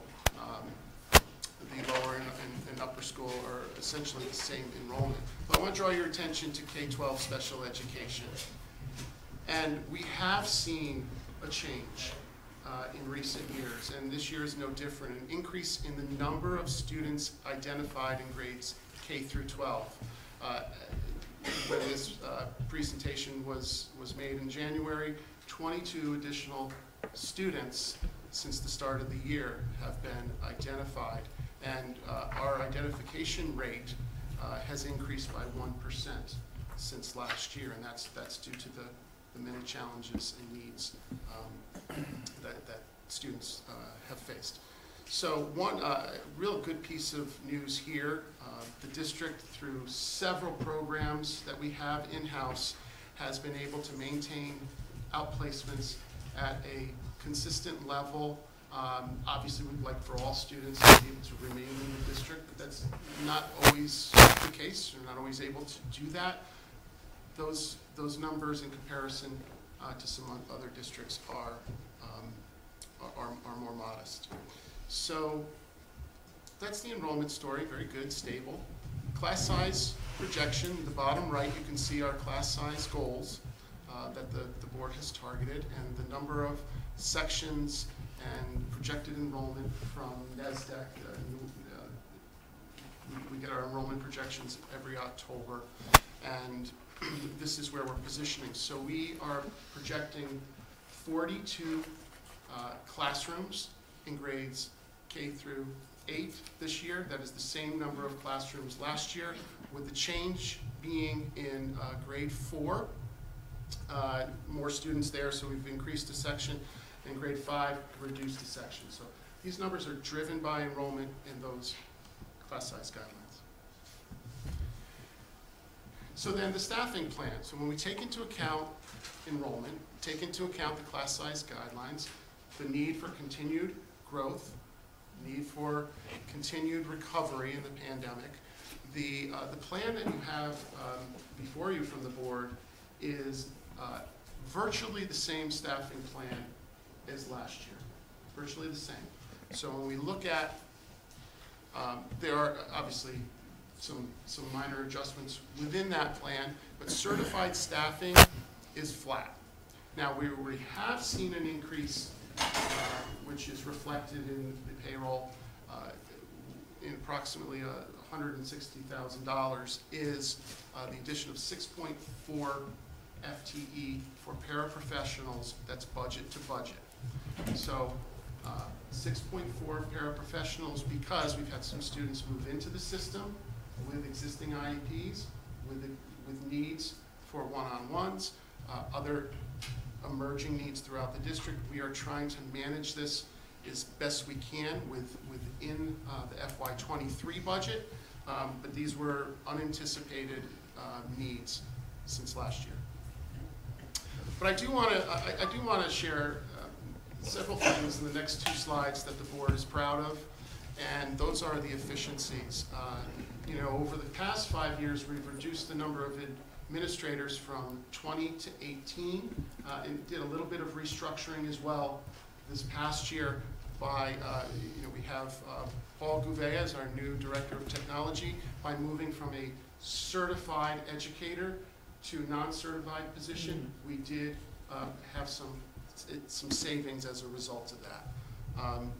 We are looking to seek, through a competitive grant, additional school psychologists, given the number of evaluations and the increased number of IEPs we're seeing. So that has been something we're looking at to just kind of keep the increase down. I mentioned the in-house programs, Strides, ILS, BEST. We could talk more about those, but they are critical programs to ensuring that students have appropriate opportunities here within the system. And insourcing is critical, meaning rather than contracting services outside the district, which we have to do to some extent, where we can see savings by having staff in-house, we do that, whether it's OT, BT, or BCBAs. We were able, during this budget, Carrie, Julie, myself have really looked at the FY23 budget. Are there ways that we could reduce, defray, remove some of the planned expenses for this year, knowing that this year is a challenging year, to mitigate the increase. So we have $390,000 emergency relief funds towards non-payroll items that would not be, they would be non-recurring items in this budget, so that they would not come back next year. Facilities, I won't read everything here, but facilities projects, the shared services with the town. Many towns talk about shared services. New Fairfield, in my career, this is the first town I've seen it done very well and to this level. So, everyone should, the town and education side, feel proud of that. And certainly the Consolidated Meeting House Hill campus give us some efficiencies where we have 1 library media specialist instead of 2. We have the ability of people not moving between buildings for services. That's a better use of staff, so that's helpful as well. Now, you're aware the operating budget is a $2.5 million increase, equating to 5.99%. When you look at last year's budget and you incorporate there were federal funds that were used to reduce it, and appropriately so. Here, this is a comparable budget to last year. If you look at we just don't no longer have those federal funds available to apply to the salary accounts. In fact, I'd say this budget in some ways is lower because if you take into account inflation, and we've really scrubbed our non-salary accounts. Here with the budget drivers, I'll go through those, but a real good example of the fact that we've really gone through our non-payroll accounts.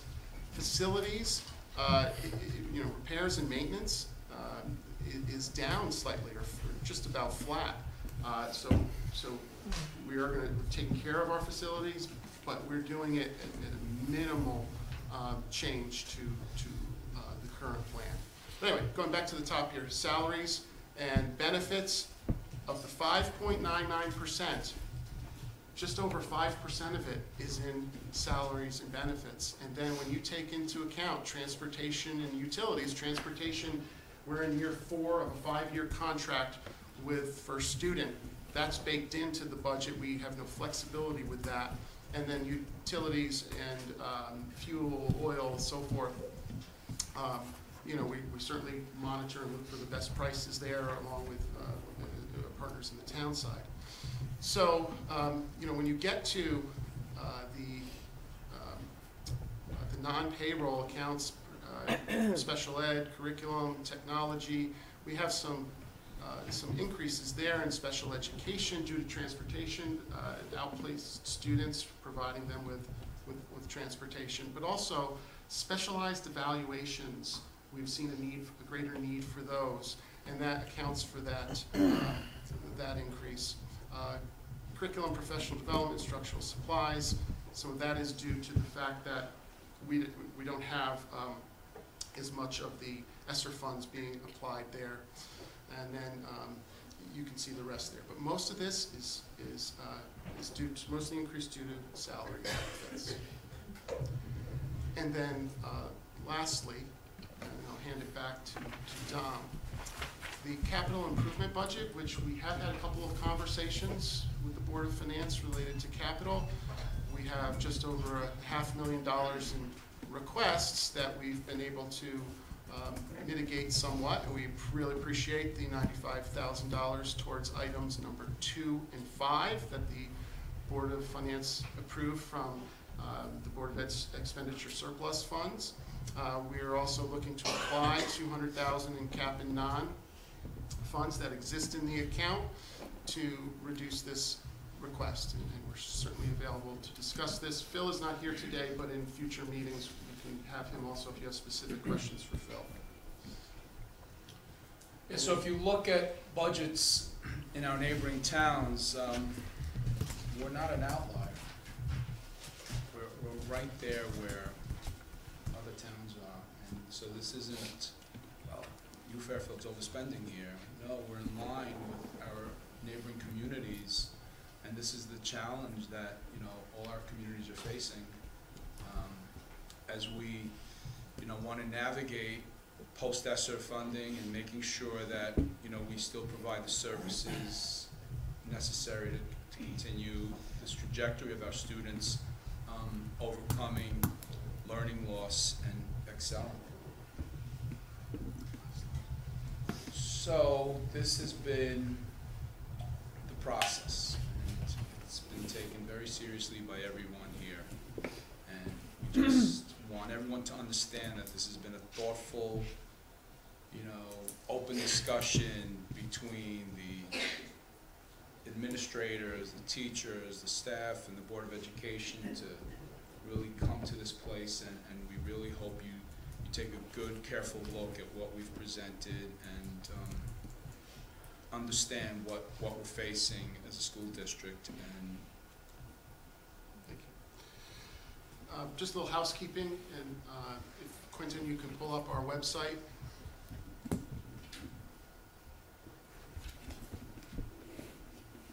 Okay, in the top left-hand corner, all of the information regarding the 23-24 budget is located. You can find the Board of Ed adopted budget presentations. I'll include this presentation on this site as well. Notice at the bottom we had a list of FY 23-24 Board of Ed budget questions and answers. If you have questions, submit them to Wes, who will provide them to my office, and we'll work on them, given when the meetings are occurring and the depth of the request, we'll have to just, because I guess our next meeting is Wednesday, we'll have to try to get back to you on those. Our team is here to answer those questions. So thank you very much. Okay. Thank you. Don? Thank you. Well, thank you very much. Okay. Right, so you're done. We're done. We're done. For now. For now. All right, next part of our agenda is public comment. And then after public comment, there'll be questions from the Board of Finance members. So anybody from the public who wishes to, let's see, Quentin, where's the microphone? Who has the microphone? Is it in front of you? Oh, okay.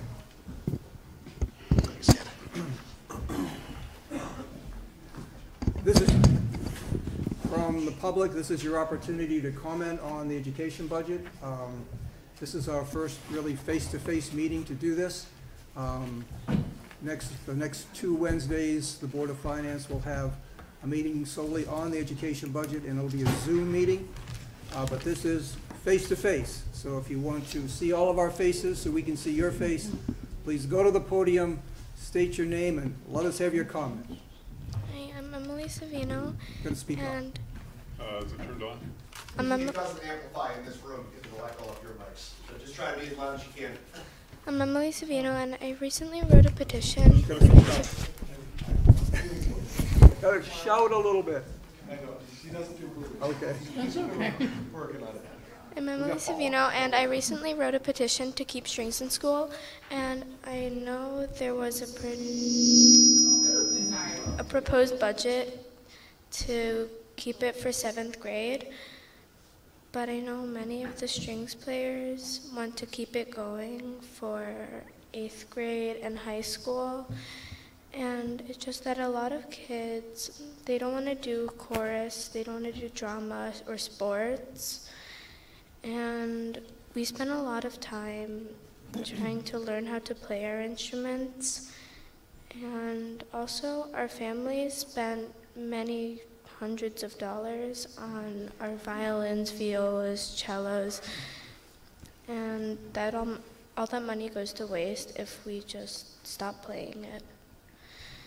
And the petition got 82 signatures, which is way more kids that are in strings, and which shows that there are a lot of people who want strings in school, even if they don't want to join it. And I know nobody in this room right now would cut band. And band has a lot more people, but strings is just as important to the strings players as band is to the band players.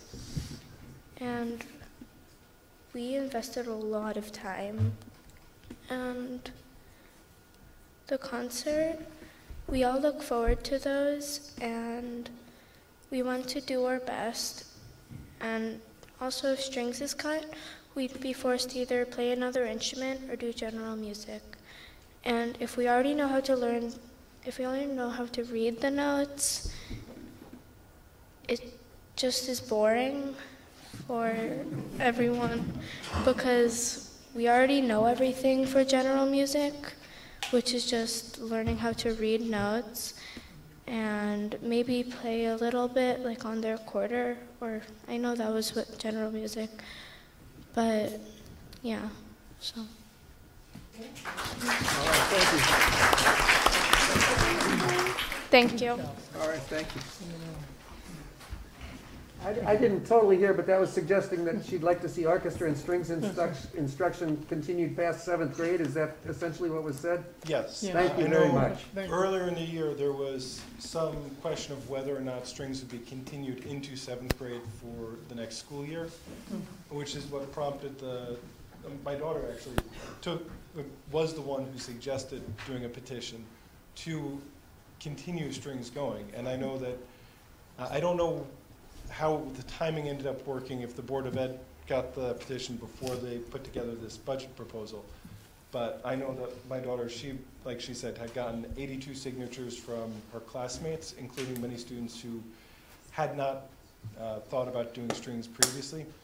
And we were very happy to see that the Board of Ed's budget does include strings for the fall. So we would be very happy if this budget gets approved and that continues, and maybe in the future continues on beyond 7th grade. Thank you. Thank you. Thank you. Okay. Who's next for public comment? My name's Don Kellogg, Rockbridge Court. Excuse me. I have 2 daughters in the school system. One's a freshman, one's in 5th grade. My wife and I have been attended many of the workshops, the Board of Ed workshops, for the budget for this year. And I just want to stand here and voice my support of the budget. I think the Board of Ed has done a great job in trying to manage the demands of our children, the needs of our children, with the restrictions that we're facing with inflation and other constraints that they're dealing with. I think they've put forth a responsible budget. Clearly, it's in line with the schools that we consider our peers. And I urge you all to move forward with the budget as proposed. Thank you. Thank you, Don. Who's next for public comment on the school budget?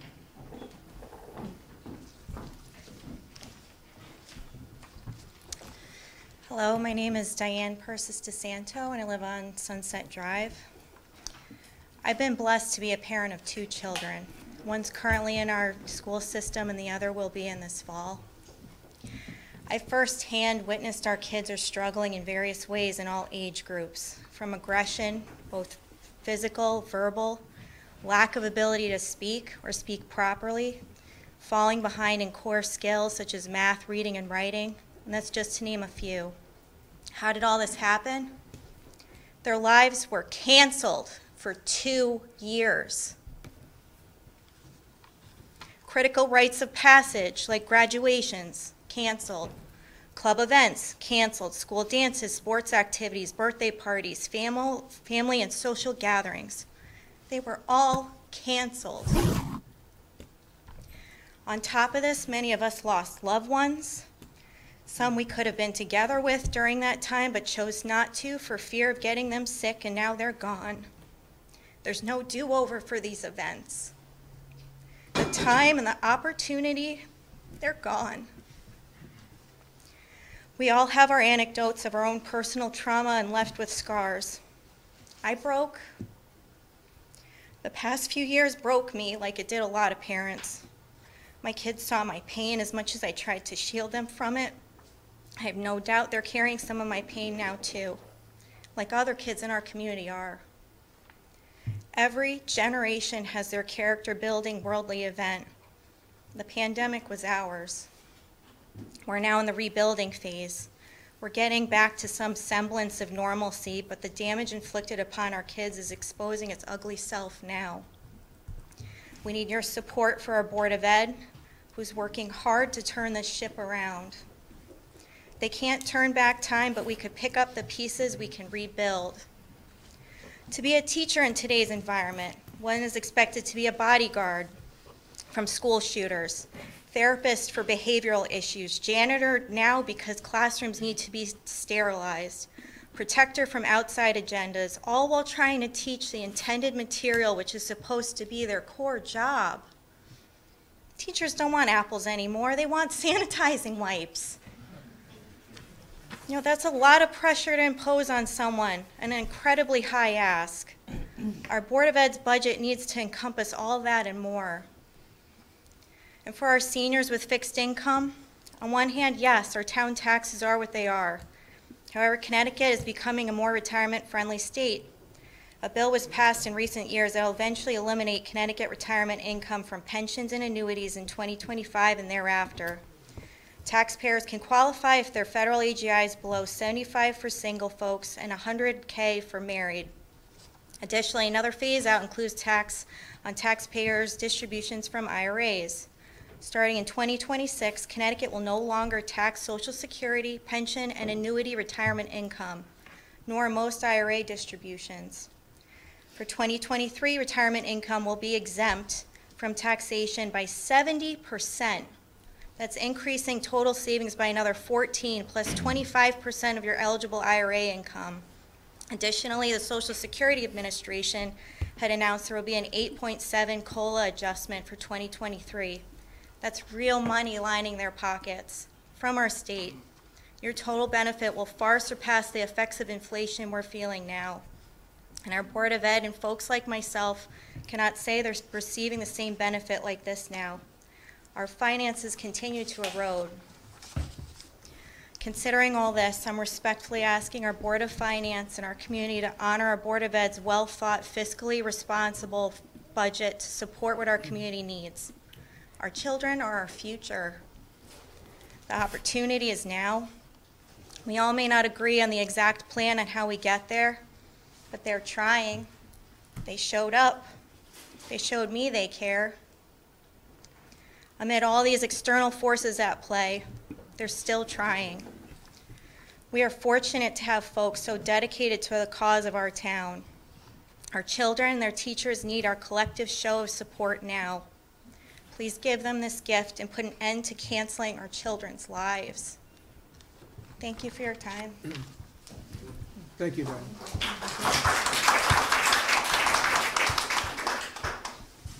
Who's next for public comment? Last opportunity to talk face-to-face here.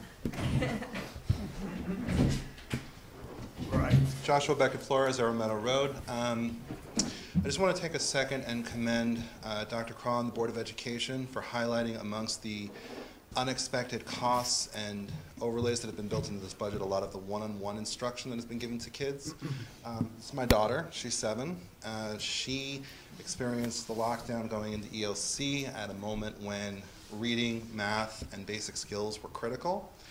And those skills got moved to an online format, first in Google Classroom and then through Zoom and various other formats.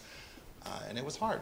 It was a challenge because trying to explain to a 6-year-old why she needs to sit in front of a computer for 4 hours versus being able to go and play with her classmates versus being able to do certain things, reading, math, etc., was a challenge.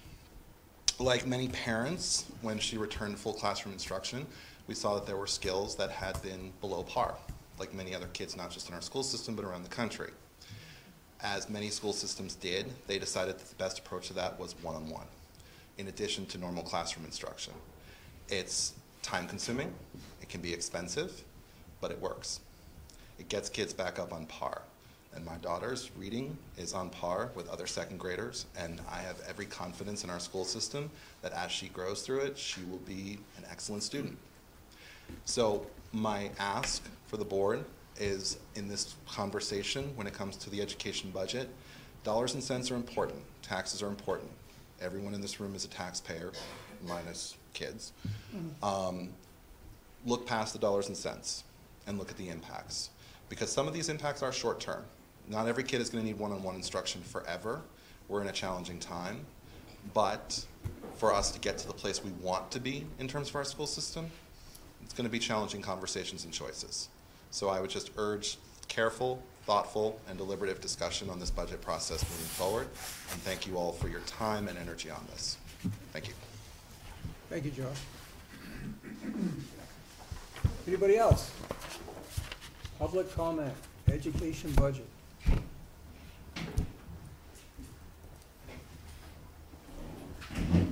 Okay, going once, going twice. And again, after this meeting, the Board of Finance will have Zoom meetings every Wednesday in March, where public comment will be at the beginning of the meeting and at the end of the meeting.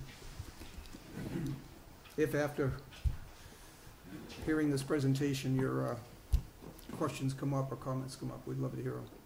Okay, so we'll move on to the last part of the agenda, where Board of Finance members will take time to ask the initial questions for the Board of Education budget. Who'd like to go first? I would. Cheryl? I would, I'll just, Dr. Craw, you were sitting here, Dom, you came in, so you know that I'm probably going to ask you for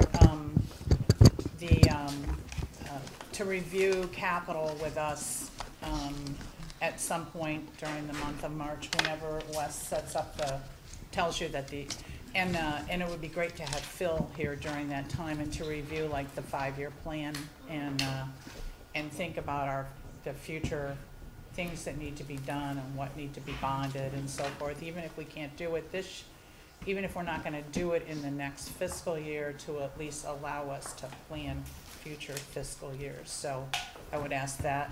My other comment would be, kudos. It's very reassuring to see our students making a comeback after COVID. Last year,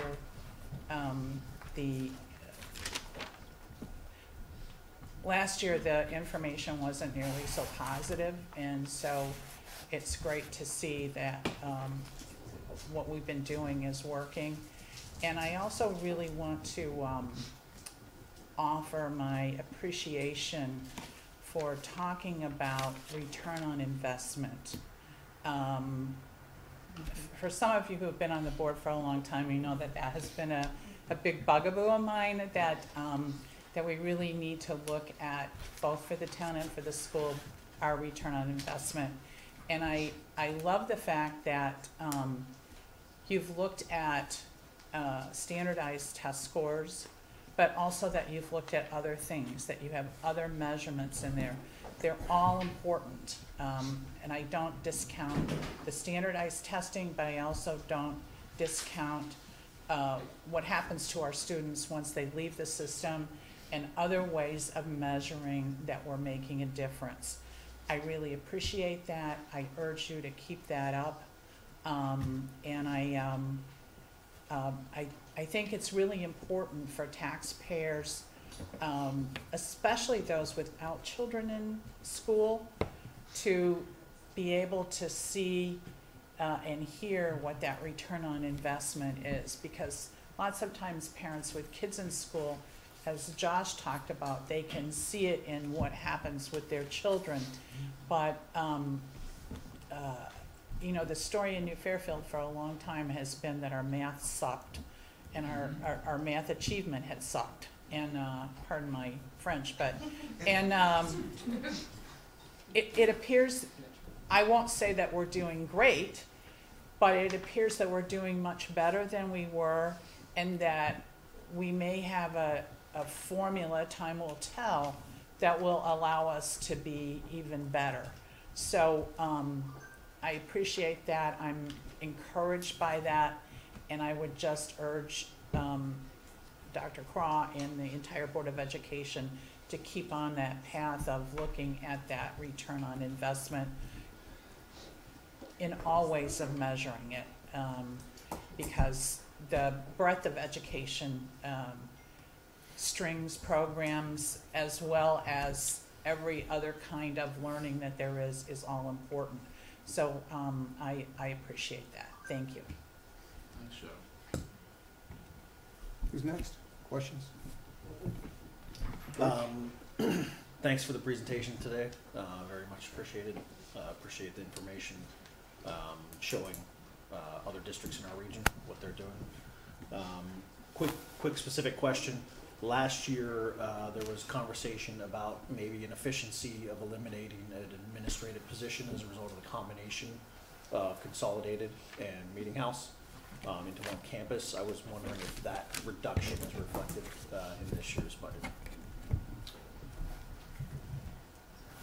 The administrative staffing for the district is the same as we currently are staffed, including at Conn's Meeting House. And given that, you know, that is our facility with the most students. We have 960 students, you know, when you take into account pre-K in that building. And with the increased behavioral needs, with the increased IEPs, because administrators deliver IEPs, the supervision evaluation work, in order to support all those needs, we need to maintain that same level of staffing there. That is something that when I look at our administrators right now, they are dealing with a lot of across the district, a lot of these learning recovery issues, as well as the social emotional issues, have added to their plates. So I did not recommend that, and the board did not adopt a reduction. With no reduction, was there a change in the makeup of the count associated with that scenario? Meaning, did a position change even though there was no net change in count? Not at Conn's Meeting House, but in the one restructuring that we did was with the technology position for some savings with that, going from a I'm not sure I certified understood your to question, Greg. Could you expand on that? No net change, so no -1 in total administrator count, but was there a role change, meaning one type of administrative responsibility role Which out? almost invariably is an uplift in the role. Yeah, okay, got it. Thanks. No, the positions are the same as currently staffed. Okay. Thanks for the presentation. So, one second, Kim. I'm sorry. Do you want me to speak to that? When we had Conn's Meeting House separately, each building had a principal and assistant principal, which we all felt was appropriate given the number of students and teachers. They've moved to one campus and maintained the number of people. To your question, there's one head principal and 3 assistants, so that there's a structure that makes it easier to do business, but it's still, everything else remains the same. Thank you. Sort of following up on Cheryl's, and I do like that you're giving us some results. That's really important. I know there used to be statistics, and I don't know if there still is, on how many of our college-bound students graduate college after 6 years. Is that type of statistic still available? That's out there. We can get that. I think it'd be great to see that. Good point. I was a little shocked by the increase in pre-K special ed identification from 35 to 60. That's a really big increase, and I'm curious, has there been a different methodology applied here? It's just coincidence? So I'll start, and we have Catherine Matz here who can add, but again, coming out of the pandemic, students and being isolated, being in an environment that had not been typical, we're seeing more needs present themselves and more students becoming identified. Catherine, do you want to add? I think you said it perfectly, honestly. I've been Coach Schwed. Making me look good. Yes, we're also seeing increased referrals out of our Birth to 3 program, which is the state Birth to 3 special education services. It does fall under the Individuals with Disabilities Education Act, but outside of public education. Referrals from that group have also increased significantly. So we're seeing pressure from both, straight from families and also through that system. They're seeing more students requiring services, and those services being more intense and complicated, requiring additional related services, speech, OT, PT, behavior support, ABA services, applied behavior analysis, etc. So we have, seen the same increase as every other district in the state. And that identification, is that generally a process that takes place over a lengthy period of time within the semester? How much of it is initially identified the day the child first enters? Quentin, can you hear me, or would you like me to get a little closer to the mic? Yes. I'm reading the signs. Thank you. Thank you. So in terms of public education, the requirement of the district is once we receive what's called a referral, meaning we have been notified in some way that we believe, or a parent believes, or a staff member believes a child may have an educational disability, we have 45 school days from the receipt of referral until we have implemented services if appropriate. So it's a fairly quick turnaround. That's roughly 9 weeks. And the entire evaluation, review of the reports, and determination of services and plan have to be in place to start no later than the 45th school day from the receipt of referral. I'm just curious if most of those referrals or some portion of those referrals occur within the first 2 weeks, or do they tend to show up At the later? pre-K level, it really is ongoing throughout the school year. Okay, that's what I thought. Yep. I appreciate your answers. Thank you. Sure. Do you have statistics showing how many students come off individualized learning plans as they transfer from one grade to the next? I don't have that number for you specifically, but the net between the students who are found eligible and the students who are exited from special education year over year, the net has been positive, meaning our number of identified students at any time has grown, not decreased. We are, as of today, I believe our number is 425, as compared to the numbers when this slideshow was developed was a total of about 408 students. Would it be fair to say that this kind of increase, hopefully it's pandemic related and maybe only lasts a year or two, but that it's going to have significant financial implications, not just for this budget year, but for future budget years as well? I would love to promise you that we're going to plateau, but I honestly do not know. But it would be fair to say that we have seen a spike we'll since the see pandemic. We'll see costs increasing in years in the future because we have a lot more identified students at pre-K. I feel that's a fair assumption, yes. Thanks. I appreciate it. Thank you. Of course. Thank you for not throwing tomatoes. No, that's very important. I mean, I took Kim's tomatoes away. your I'm job glad is not we're easy. on opposite sides of the room. Yes, Catherine, as long as you're still standing, one of my questions is for you. I remember when the Board of Finance met with you many months ago, there was one program that your special ed community was looking at to possibly take out-of-district students for tuition. We're not talking the Bridges program, it was a different program. How is that going now? Sure. That's our Strides program. No, not Strides. Not It was Strides. It was a different, I'm Maybe sorry, maybe ILS. We may have tossed that around, but I No. believe it was Strides, which No, is our. Strides I'm familiar with. It Okay. was a secondary position that you said you were possibly looking at, that maybe one or two out-of-district students could come in. Yes, so very likely I was referring to our ILS programs, which is, we have in place K through 12 essentially. At the high school, we still call it a life skills program, but it is essentially the same. And over time, we've built that continuum from kindergarten all the way up to grade 12, at which point if students continue to require that level of support and they need transition services post high school graduation requirements, they go to Strides, which you're also familiar with. The challenge right now with both Strides and our ILS continuum in terms of bringing in students from other districts on a tuition basis, it's still very interesting to us. We would still like to do that if possible in the future. Our staffing shortages have made it so challenging to meet the needs of the students we already have in district and that are ours. We cannot in good conscience bring in additional students. We cannot fill our open positions.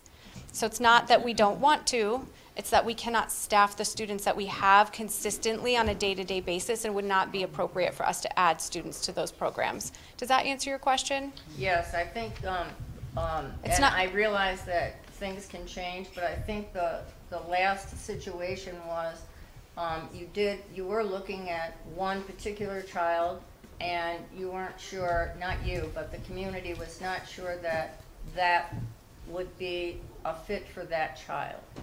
So I think that was the issue as I recall it. But thank you. I just wanted to see where we were at with that. Sure. Great memory. I think your memory's spot on for the Yes. situation we were discussing. Yeah, we would love to do that when we're fully staffed consistently day to day. Thank you. While I'm up here, anybody else? Any other questions for special ed? Okay, I'm gonna pass the baton back. I'm wondering, how secure are we in the projections of the state funds that will be coming to us for this budget? I know. Reimbursement. Yeah, the reimburses. I know that sometimes that number is not really written in stone until after we actually vote on a budget, and I'm wondering, sometimes there's a 2-year and then it gets revised. What's our situation? Are we pretty confident in how much money we'll get from the state this year? Yes, we are. The grants we include are entitlement grants, and typically they come in actually a little bit more, not by a lot. So I'm not concerned about our entitlement grants. You haven't heard discussion of changing the formula and increasing the money for large towns and decreasing the money for small towns? So I heard of these, yes. going down slightly for the town share, which is not included in our operational budget. But on the other side of that, I've heard that special education excess costs grant may go from a reimbursement of 70% to 85%. Good, good, thank you. But can I add to that, I guess, for the town side? So we have received governor's proposed budget, which will be going to the legislature, and as usual, we will receive final numbers most likely after our referendum. But for the town overall, and governor's proposed budget includes ECS and access, just ECS figure, and unfortunately that number has gone down by about 200,000. So that impact of the governor's proposed budget is currently accounted for in the binder in the revenue section. Governmental revenue includes governor's proposed budget. That's 200,000 is accounted for, you're saying? Correct. Thank you. What about Sherman tuition? If we're gonna have a new school come online, are we having more people interested? Is that number going up, and is that reflected in here? No, actually Sherman students, their current 8th grade, the large number of their students are actually going to Chippewa. They're only sending us 3. Okay. So, and we're actually in contract negotiation with them right now for our next contract, 3-year contract. So we don't know if it's gonna go up or down? I mean, well, I'm holding that line. It's going. I mean, I would like to see it go up. Okay. Yeah, that's what I was gonna ask. Yeah. Yes. So I don't recall, I have a number in my head, but what is our present reimbursement from Sherman per student? It's around 15,000 or That's what I thought. 398,000. I think is the total bill right now. We have about 26 students. Right. And do we have any idea where we're raising that based on our price per student? Right now we're in negotiations, so I'm not comfortable saying. Yeah, no, then let's not talk, no. Yeah. Yeah, no, our present price per student is much higher. I'm just you throwing have that out there. our per pupil expense? Per pupil, yes. Yes, it is much higher. We are in line with the other towns that they send their students to when it comes to tuition dollars. Could you be a little more specific? Since I know the number is up about 20,000. Oh, our per pupil is, I believe, 21,000. Yeah. So, but what I was trying to say was what Sherman receives, pays to other districts is in line. Okay. Now the 21,000 you were mentioning, that's not the number that would come from this budget. That's the retrospective number. Correct. Okay. So, you started the presentation, it was a nice presentation, thank you, with the pyramid of academic growth, high quality instruction, and healthy learning environment. And without going too deeply into the weeds, could you just give us a brief overview of how you actually measure those things? Is academic growth, when we were seeing the charts, etc., was that largely based on standardized testing, or are there factors leading into how you're measuring that? So I'll start, and Julie can also add. When we look at the academic growth at the top of the pyramid, and we look at the high quality instruction, certainly we focus on the results, both quantitative and qualitative. We also, when we look at high quality instruction, we're looking at the trends and patterns that we see in the classrooms, right? In terms of the implementation, how effective that is. In terms of a healthy learning environment standpoint, we use surveys. We have a survey right now of high school students that we're going to be looking at to see in terms of their attitudes and behaviors. That's going to be helpful, and it's going to inform future programming. So as I said in the presentation as well, in those areas, when we look at the outcomes for students, graduation rates, how are students positioning themselves for college? Are they taking advantage of our academic pathways that we've established at the high school? And again, we're looking at some of the distinctions that we have with athletics and the arts and things of that nature. And the graphs specifically for English language and math that we were shown. comparing essentially last year to this year? Is that strictly a standardized test? Those are standardized, those come from the Smarter Balance assessments in grades 3 through 8. We also have results every year in grade 11 for ELA in math. There's also science standardized testing data, not reflected here just in terms of the brevity of the presentation, but that's also another metric that we look at. That's only tested in grades 5, 8, and 11. Do we still have demographic resource groups in the state? And if so, what one are we currently in? I'm going to have Julie answer this because she gave a thorough presentation last year on this. So you're referring to the DIRGs. While they probably still technically exist because no one ever came out and said they don't exist, they are no longer, they've never been updated and are not considered valid comparison groups. Towns have all shifted their wealth and size and all kinds of things. So we used to be DIRG B when people talked about DIRGs. The state of Connecticut was surprised to hear that boards of education are still talking about DIRGs. They said they're not valid. So is there anything, in your opinion, that would be better for us to compare ourselves to other than simply the state average? So I'll give you two answers to that. I think the most important thing to compare ourselves to is ourselves, because it's about forward motion. And as you can see, our students are doing better than they did before, and we can continue that upward climb.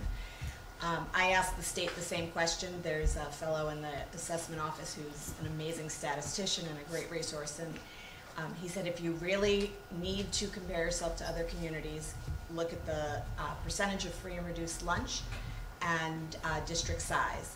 And so I do have a list of roughly 6 towns. They're not local, they're not ones that we typically talk about, but who are very aligned with us in terms of their percent of financial wellness in the community as well as their size. We typically do better than those communities. But again, I think comparing to ourselves is the most important measure. Brookfield's not one of those towns? Nope. Interesting. Thank you. Julie, can you send us that information on the other towns? If we don't have, we might already have it, okay. But if we don't? Sure. All right. Thank you. I've got a capital question. I think maybe may not need to wait for Phil, but when is that oil tank coming out of the ground? And are the federal funds that are carrying over that $390,000, can that help use to pay for bringing that oil tank out of the ground? So we've applied those monies to the education operating budget, not the capital side. Okay. Carrie can speak to whether that would qualify or not if we had chose to go in that direction. But that would just, if it can, it can't. Okay, so I won't even go to the next step. But that needs to be taken out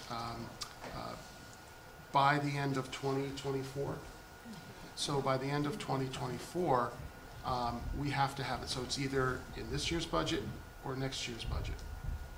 Okay, the end of 2024, is that December or is that June? Is it a fiscal year end or? So I was just talking to Phil about this yesterday, or the other day, and we are really gonna try to push it to the next fiscal year. Okay. Right now, 'cause we're in the process of getting really solid quotes and how much it's gonna cost, and we're working on that, so it's in process. I was gonna ask the yes to them or not. The last one we had was 360, I believe. We had it in the presentation. Yeah. 320. 360,000, I think it was, around there. Just to make sure I understand, the $390,000 is not going to cap and non, and it's also not going to payroll? Is that correct? It's not going to payroll. It's going towards the non-payroll towards curriculum, technology, special ed needs, and as much of that non-recurring needs as possible. What would examples of that be? On the curriculum side, Julie? For using the ESSER funds? Yes. And then on the technology side, we're talking about things like software. And the special ed side, I'll have Catherine speak to that, but Julie will talk to curriculum. So our curriculum budget has really two large buckets and then a lot of little things, but the two big drivers in the curriculum budget are professional learning and training for the adults and the textbooks and workbooks that we put in the hands of children. The difference this year to last year is largely because last year we took $100,000 out of that budget and used ESSER funds. So this year's budget is actually not that different than last year's. However, some of the big drivers in there include when you're buying textbooks, you don't buy consistently every single year. We have in the budget for a math textbook. We need for next year a science middle school resource. So depending on what you're replacing in any given cycle, it is a section of the budget that tends to bump up and down a lot. I have a follow-up on that. I knew about the 390,000, but in our packet, is that money spent? No, right? I'm not sure I understand the question. All right, I knew we had the 390,000 coming in. What I need to know is, in the proposed allocation. Yeah, in the proposed budget, is that money already expended? That's what I need to know.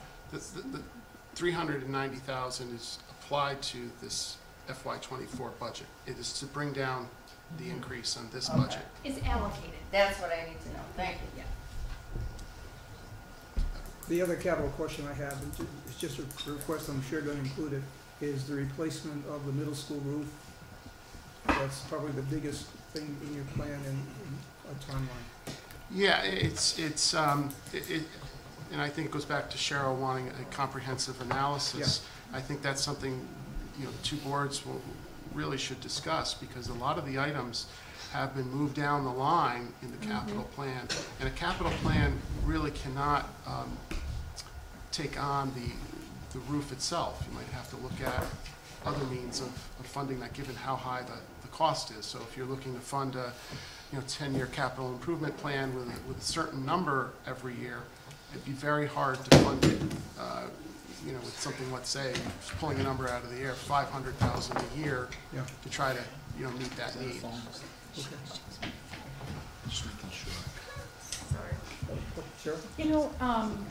Every superintendent and business manager that we have handles the, I forget what the term is, but Wes often used to question this.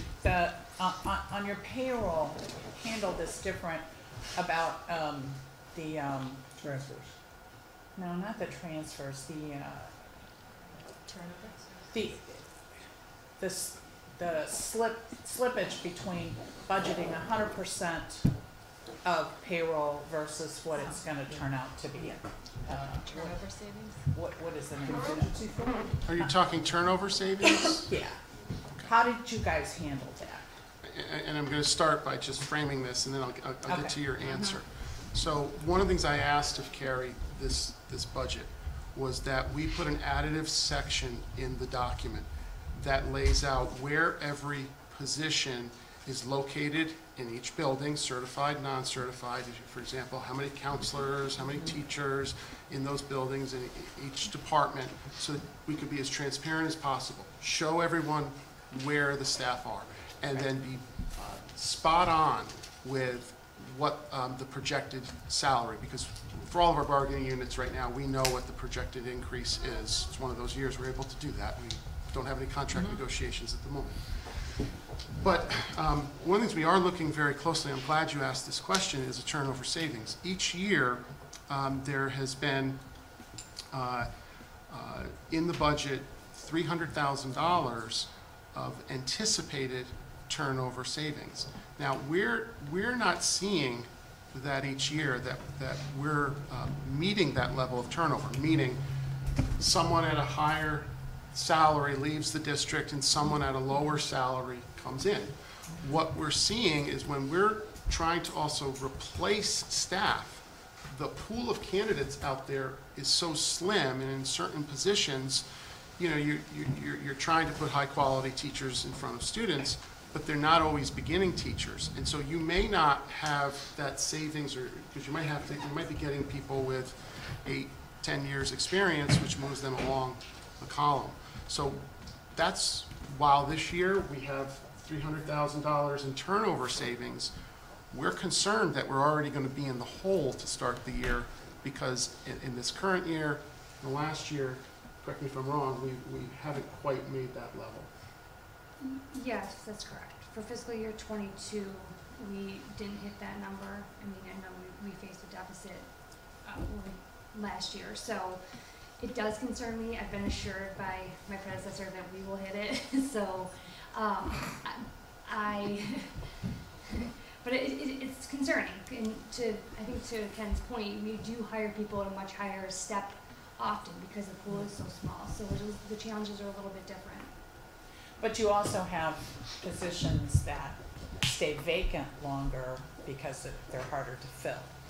Correct. So that's part of that is, I just wanted to know. But I will say, Cheryl, for day one, all of our certified staffing positions, they were filled. Oh, they were? Okay. Yeah, oh yeah. And Okay. because the board comments to like, Ken, there aren't any changes Yeah, I on was this just gonna add personnel report. an anecdotal on the personnel report. We've never seen the numbers this low in terms of turnover since most of us have been on this Yeah. board. So the superintendent and his team has been very effective in filling positions and retaining people. So you've accounted for 300,000. That's a challenge for you. It is- A goal. It is a challenge. But It's a goal. you've got that in the budget already. We do. Okay, so Yes, we do. that's- I think it's When you say the budget, you mean last year's 286. budget or? The current, what used to happen is that we had a couple of superintendents ago, we'd have people who would budget for 100%. Right. And so then we would try and guess on the Board of Finance, what's the right number to remove from that? And now, with our last superintendent at least, we had more transparency in that, and I'm glad to see that again. I just wanted to make sure we weren't going back to 100%. If I could just add, Cheryl. Yeah. You know, I've looked at other budgets in the area, because this question for me, you know, is a big one. I want to make sure we're not setting ourselves up. I've looked at other districts that are larger than us, and I look at the number that's put in for turnover savings, and it's 50% of what we're putting in. So it is something I'd like to have more conversation. It is already included as an offset in this budget, so it is there. All right. So just to follow up, currently there are no unfilled positions that were listed initially in the budget, or are there some? Let me just qualify. So the one area we're really having problems in terms of staffing is with the paraprofessionals. So we have more need for paraprofessionals than we do have people out there who are interested in the positions. But in terms of the number that were budgeted last year, we've reached that number. We're certainly, all the positions that were budgeted for, we've reached, but we've had that additional need for paras, which we're trying to, you know, we want to always maintain our obligation to address the IEP goals and objectives, and we're just having to So you're trying to figure it out. You're trying to hire within this current budget year as well as what you're projecting for the future. Yeah, so going back to my staffing plan, the certified staffing plan is virtually the same budget to budget, but the paraprofessionals budget to budget an increase of 6.4 paras, which we currently have the need for right now, that they're working to fill. They are working to fill. We're working to fill. Some of those are filled. So if you get lucky there, some of that. No, that wouldn't be. 6.4 might go down. That wouldn't be turnover savings, because we didn't budget for the 6.4 in FY23. I'm just saying, if you wanted 6.4 in the upcoming budget, but if you were able to hire 2 of them during this, I guess it's still the same cost either way. Okay. I mean, and you're not. It's not the bigger dollars, like when there was a shift between Pat and me. There was with Rich and Carrie. It would be the same amount of money. There were larger dollars associated. So when the certified staffing is where you would accumulate the turnover savings. It would be the same amount of money, but ultimately it would show up as a smaller increase, percentage increase. Well, increase budget over budget. Yes. So those 6 positions weren't in the budget for this school year, so regardless if we get them filled or not, Yeah. it's still 6 more positions than in the But you're gonna You're look like you had willing. a lesser increase if you do get some of those filled. Okay, I follow that, thank you. And so the total you said was for 6.4 full-time equivalent paras is still only 160,000 because they're not, we don't pay paras very much money. We're paying more than we used to. Yes, more than we used to, but Cheryl, I do need to add one thing. I want to be completely transparent. Since that time of the 6.4, we've seen additional needs. We had, just the other day, another student coming in. So already unbudgeted.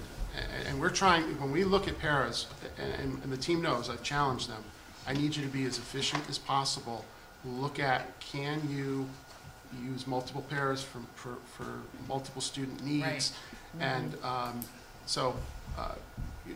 but there are fluctuations. We try to manage it within the budget plan that we have. okay, thank you. I'm gonna give some questions, obviously, to Wes. I don't know if you can answer this right now, but on the math improvement, one thing I'd be interested in knowing is how much the Bridges program, K to 5, added to that improvement. Because I'll start, and then Yeah. Julie will add. The professional development overall and coaching, that is a big piece that has been started before me, which has an impact. And curriculum and standards in the program is important too. Julie can talk about that. Sure.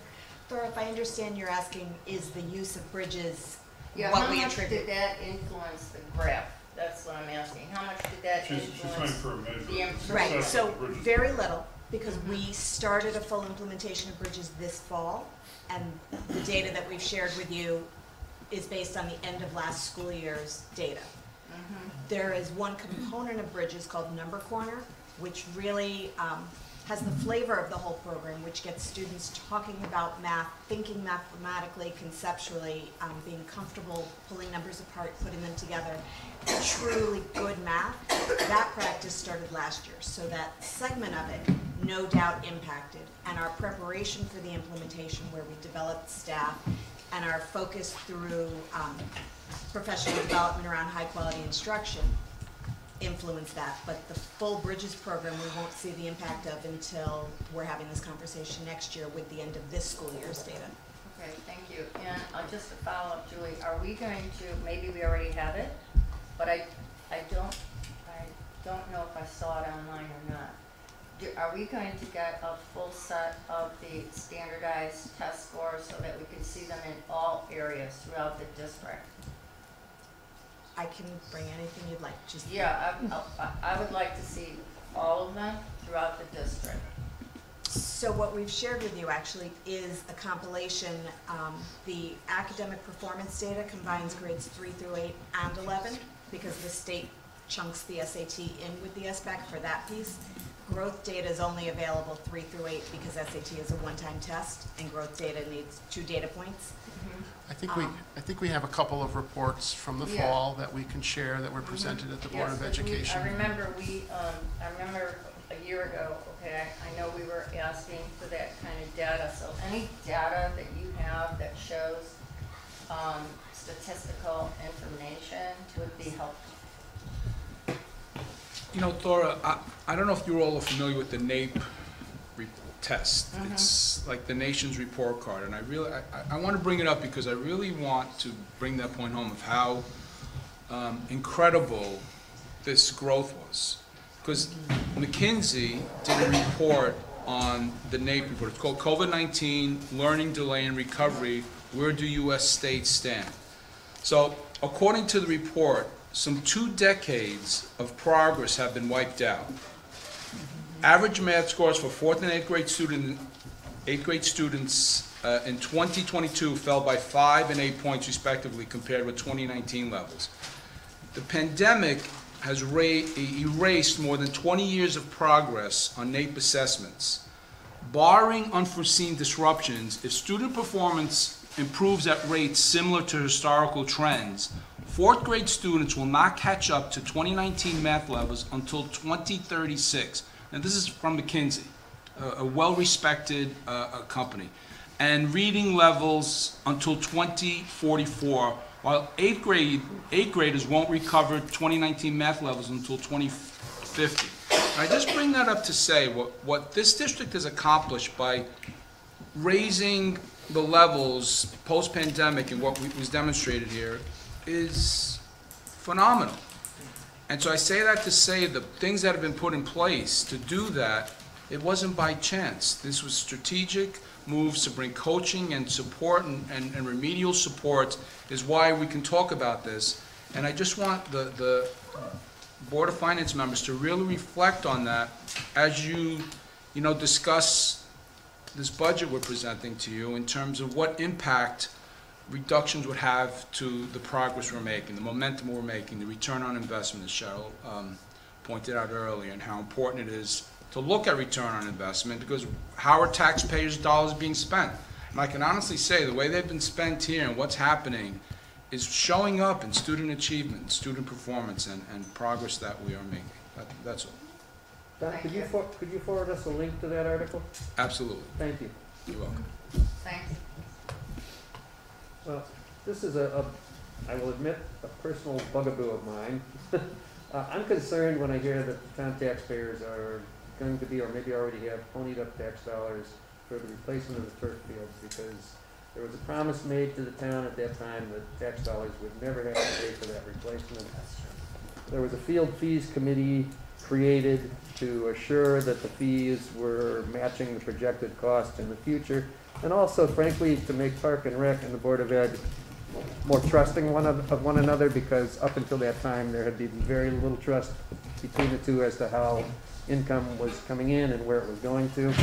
So I'm just curious what the current projected surplus or deficit is there for the field fees committee for the years, let's say 27, 28, and 30, 31, 5 and 10 years out, because they were doing a 10-year study, and you could see, it would build, it would build, it would build, it would dwindle. 1 year it might go slightly negative, then it would build back up again. I don't know if that's occurring anymore. I'm curious, when did that committee last project replacement costs for artificial turf fields? And when was the last time the BOE raised any of the fees listed on the fee schedule for field usage? I would just like to have that information, because I'm concerned about that's maybe kind of slipped by the wayside.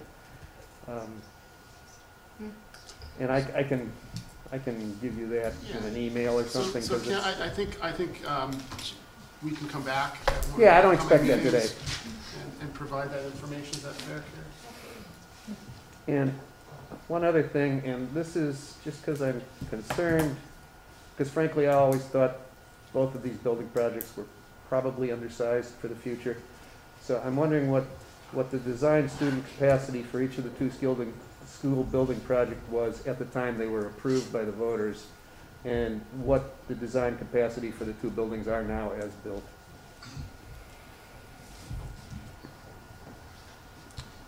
And one other personal bugaboo. Kim, can you just go back? You said the Sure. student capacity is I'm wondering, we had to tell the state what the capacity of those buildings were going to be, and then they based our reimbursement on that, and if we made it too big, we would not get reimbursed, et cetera, et cetera. So You want the capacity currently? when it was first approved by the taxpayers, and what it will be as actually built. I don't know if those are the same numbers or not. High school is 716, and I believe we're at 708 right now. That's what we usually. I'm sorry, what? We use 716 students for the high school for our grant application. I have to go back to Mount Zela. Okay, and do we know what it was when taxpayers approved it?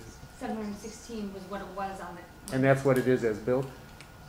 I believe we're at 708. I'll get back to you on that. Okay, for yeah, absolute no, thanks. numbers. I don't Okay. expect it today. And the one last one, I would just love to know total cost for all curricular and extracurricular athletic programs, and separately for curricular and extracurricular arts programs. To be honest with you, I don't think we've serviced our arts students as well as we should have. I think that goes back. I would agree. to a time when I was on the board and I was chair of the board, and I'm guilty of not having enforced it then. And I know it's difficult to enforce, and I know athletic parents are much more organized than arts parents, which kind of That's has true. some different pressures applied to the board.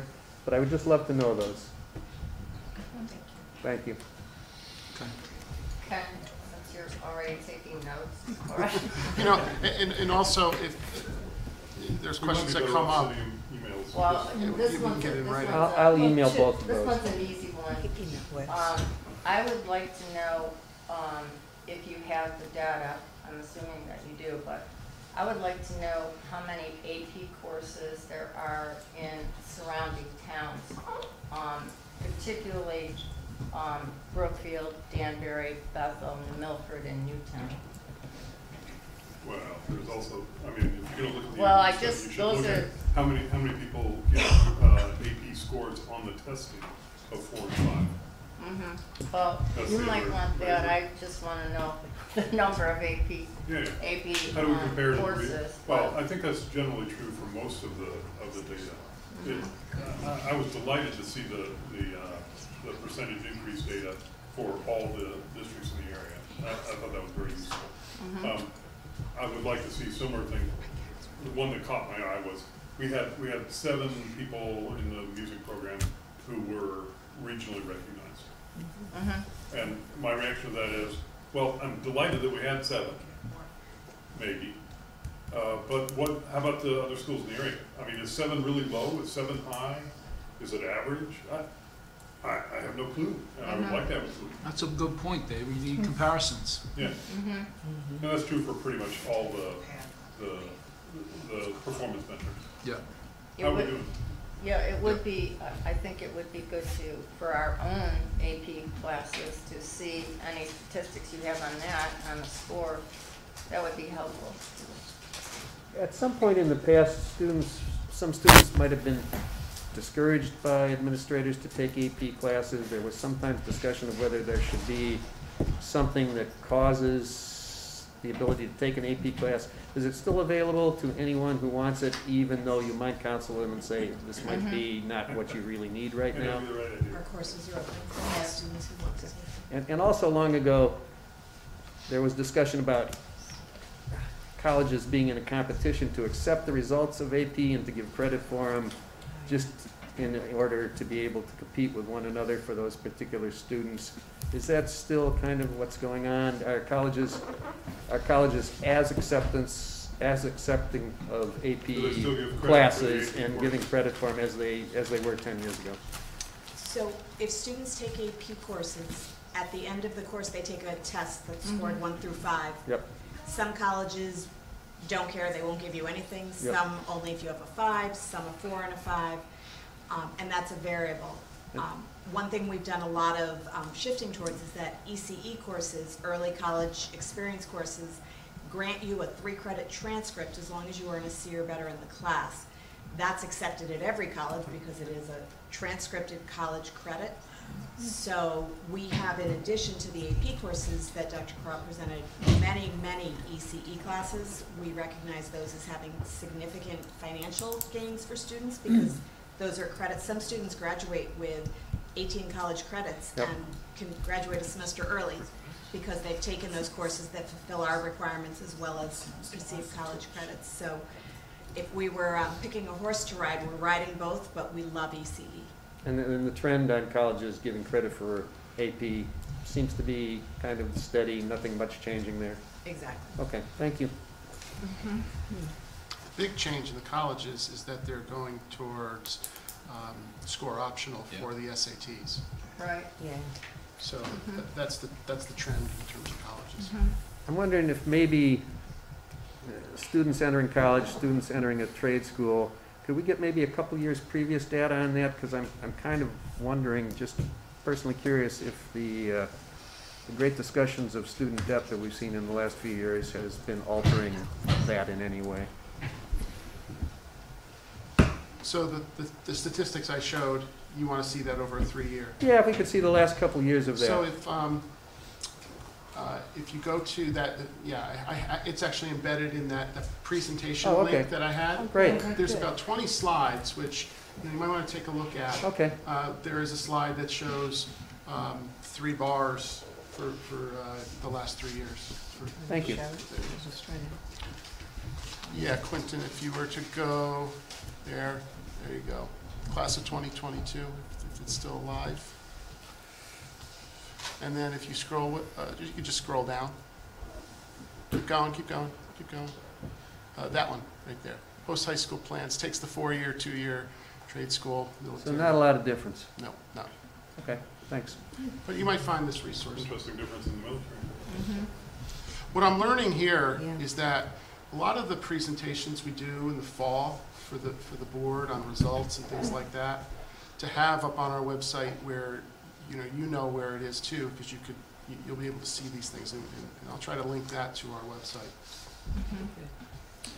Plus, there are a couple of things I would just like to mention before, because I can see we're starting to run out we're past time, but one thing that we haven't mentioned at all as we've had the Board of Selectmen and the Board of Education is that we are sitting here looking at a top sheet, which includes all the budgets and the medical and $12 million of bonding, with a mill rate increase for next year of 13.15%. So you hear that the Board of Selectmen budget has barely changed, that the education budget is at a 5-something. But I just want the public to be aware that there are lots of other pieces in this budget. The additional $12 million of bonding is huge. What we have to do for medical is huge. So we are looking at, to start off with, 13.15%. So when you tell us put budgets out as presented, just bear in mind that we're going to have to do some work somehow pairing, because I, as a Board of Finance member, I can't put 13% tax increase out to the public. I just want people to be aware of that. And we do have we have bond premium that we can use. We have we have some things that we can look at, but to get 13.15% down to a number that the community might be able to accept and vote on is going to be challenging for us. So I just want everybody to know that. The other thing, this is just a personal thing, but over the last few years, and many of you know this, but I've become a low vision challenged person. So whether it's Board of Selectmen, Board of Education, our own Board of Finance, whenever you bring presentations like this to the room and expect me to be able to read them, I can't. So if you bring a hard copy. At least one hard copy. If I need to pay attention during the presentation, that would be much appreciated. These things that are on websites, I can go home and look at and catch myself up on, but I'm just asking for a reasonable accommodation as a low vision person. If you could help me with that, I would appreciate that. Thank you. Or a PDF, you can expand it on the iPad. Right, So when I'm at it makes home it easier. doing the Zoom meetings, I'm Yeah. always, well, I usually get it by email. I'm able to expand it and so forth, so that's all. Thank you. I just want to dovetail on one thing that Cheryl brought up. Maybe not, but I'm assuming there's going to be a lot of discussion of our medical reserve fund. And that benefits our town tremendously. So that's going to be a real key piece. And that's for all of our employees' benefits, everybody. Town and Board of Town and Board of Health. Huge, huge thing. No one wants to worry about medical right now. And it's an obligation. Yes, We've- it's an obligation to our employees. It's a promise. Yes. Exactly. Kind of a general question, and it's because I'm guilty of not having paid much attention to the last two budget seasons, because frankly, I was no longer in office and I was taking a breather. Was there much discussion in the last two budget seasons about how various state and federal funding would be putting large holes into upcoming budgets? We're seeing the result of that now, and was there any suggestion? Was there any suggestion? Was there any suggestion as what might be done to remediate that? That was brought up a number of times during the last budget season, because already we saw in the last budget season, it was actually in writing that some of the grant positions were gonna be kept. And I just will speak for myself. As a member of the Board of Finance, I knew that that was a very not good situation. So that was brought up, actually ad nauseum. Yeah, I got tired of saying it. They got tired of hearing it. You did bring it up All a right, lot. so Yes. that was an issue. Yeah. So, You know, and one part of that, Mark? and one part of that was, additional positions that were funded in the ESSA funds Yeah. for the school, I believe the Yeah. coaching positions. yeah. I'm glad that it made an impact, but that is a major push of that 5% of the budget for payroll. So you have this chicken and egg thing, Yep. right? You don't get results like that by magic. The resources were there, the needs were there. No one has ever experienced it. No one alive today has ever experienced a pandemic. And we had to apply these resources in the most effective way to meet the needs of kids. And that's showing up. So you're right, it does create a current challenge. But, it's the responsibility of the superintendent and this board to make sure the needs of our kids are met. And this is evidence of that. I hear you. It's a tough one. So Pat, I didn't notice, but those graphs showing the improvement over a year ago and current, or were those, so was that a fifth grader then compared to what that student did in sixth grade, or was that two different classes of fifth graders being compared to themselves? I'm sorry, Kim, I missed the first part of So, that. if we're looking at the results from one year to the next, Right. we can either look at this year's okay, fifth yep. grade and next year's fifth grade, or we can look at last year's fifth grade and what happened to them in sixth grade.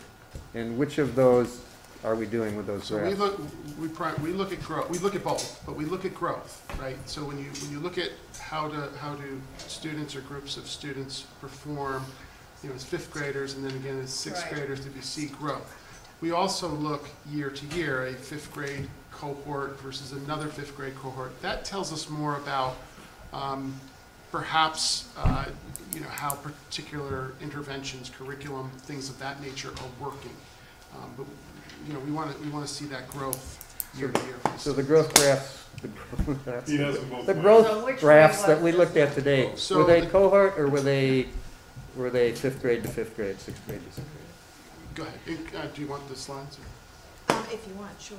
The growth data is kids against themselves. It's their percentage, how much gain kids made from the end of one grade to the next. So for this data, it's kids in grades 4 through 8, looking at their grades 3 through 7 and the growth they made in between. So this, I think the way you're describing it, you would consider cohort. So you're following the student, not Right. basing it on, Cohort. okay, So thank you. that's cohort. I'm glad- And then, Quentin, can you see the achievement for a second? Go back. The achievement is Nope. grades Right there. 3 through 8 plus 11, everybody one year and everybody the next year. So largely it's the same kids except for the slight shift. And when you start to aggregate the kids in that large of a group, it becomes much more valid, even though people have stepped forward and there's one grade level difference at each end. Thank you. Well, that's a good graph. Okay, anything else? Questions? Would- Wouldn't we expect some natural growth as they move from one year to the next?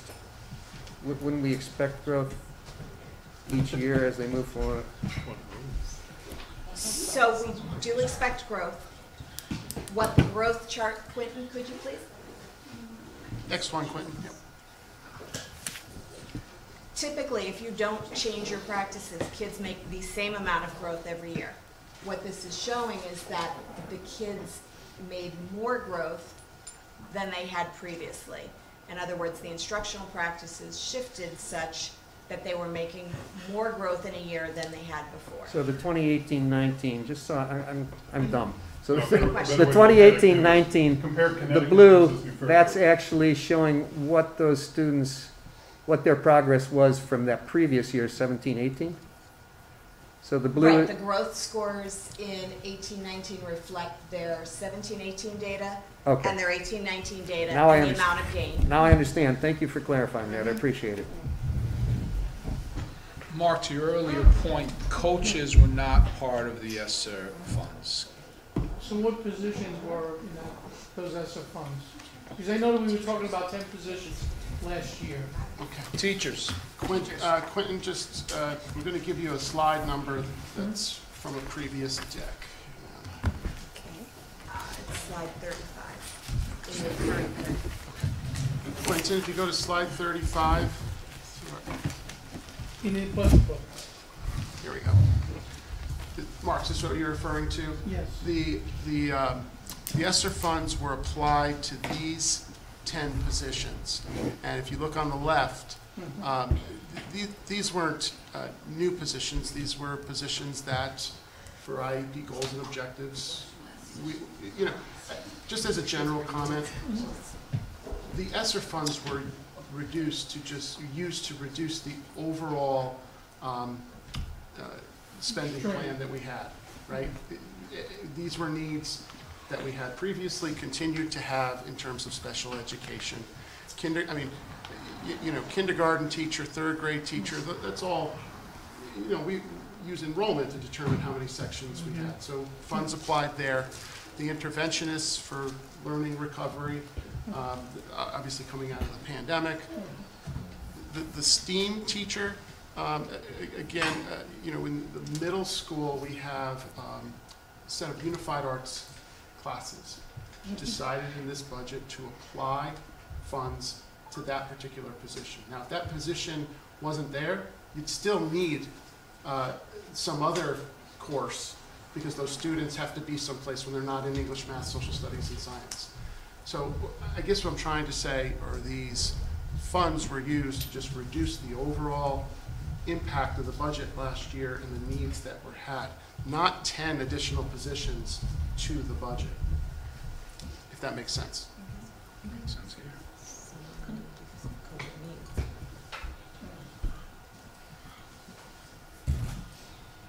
Anything else?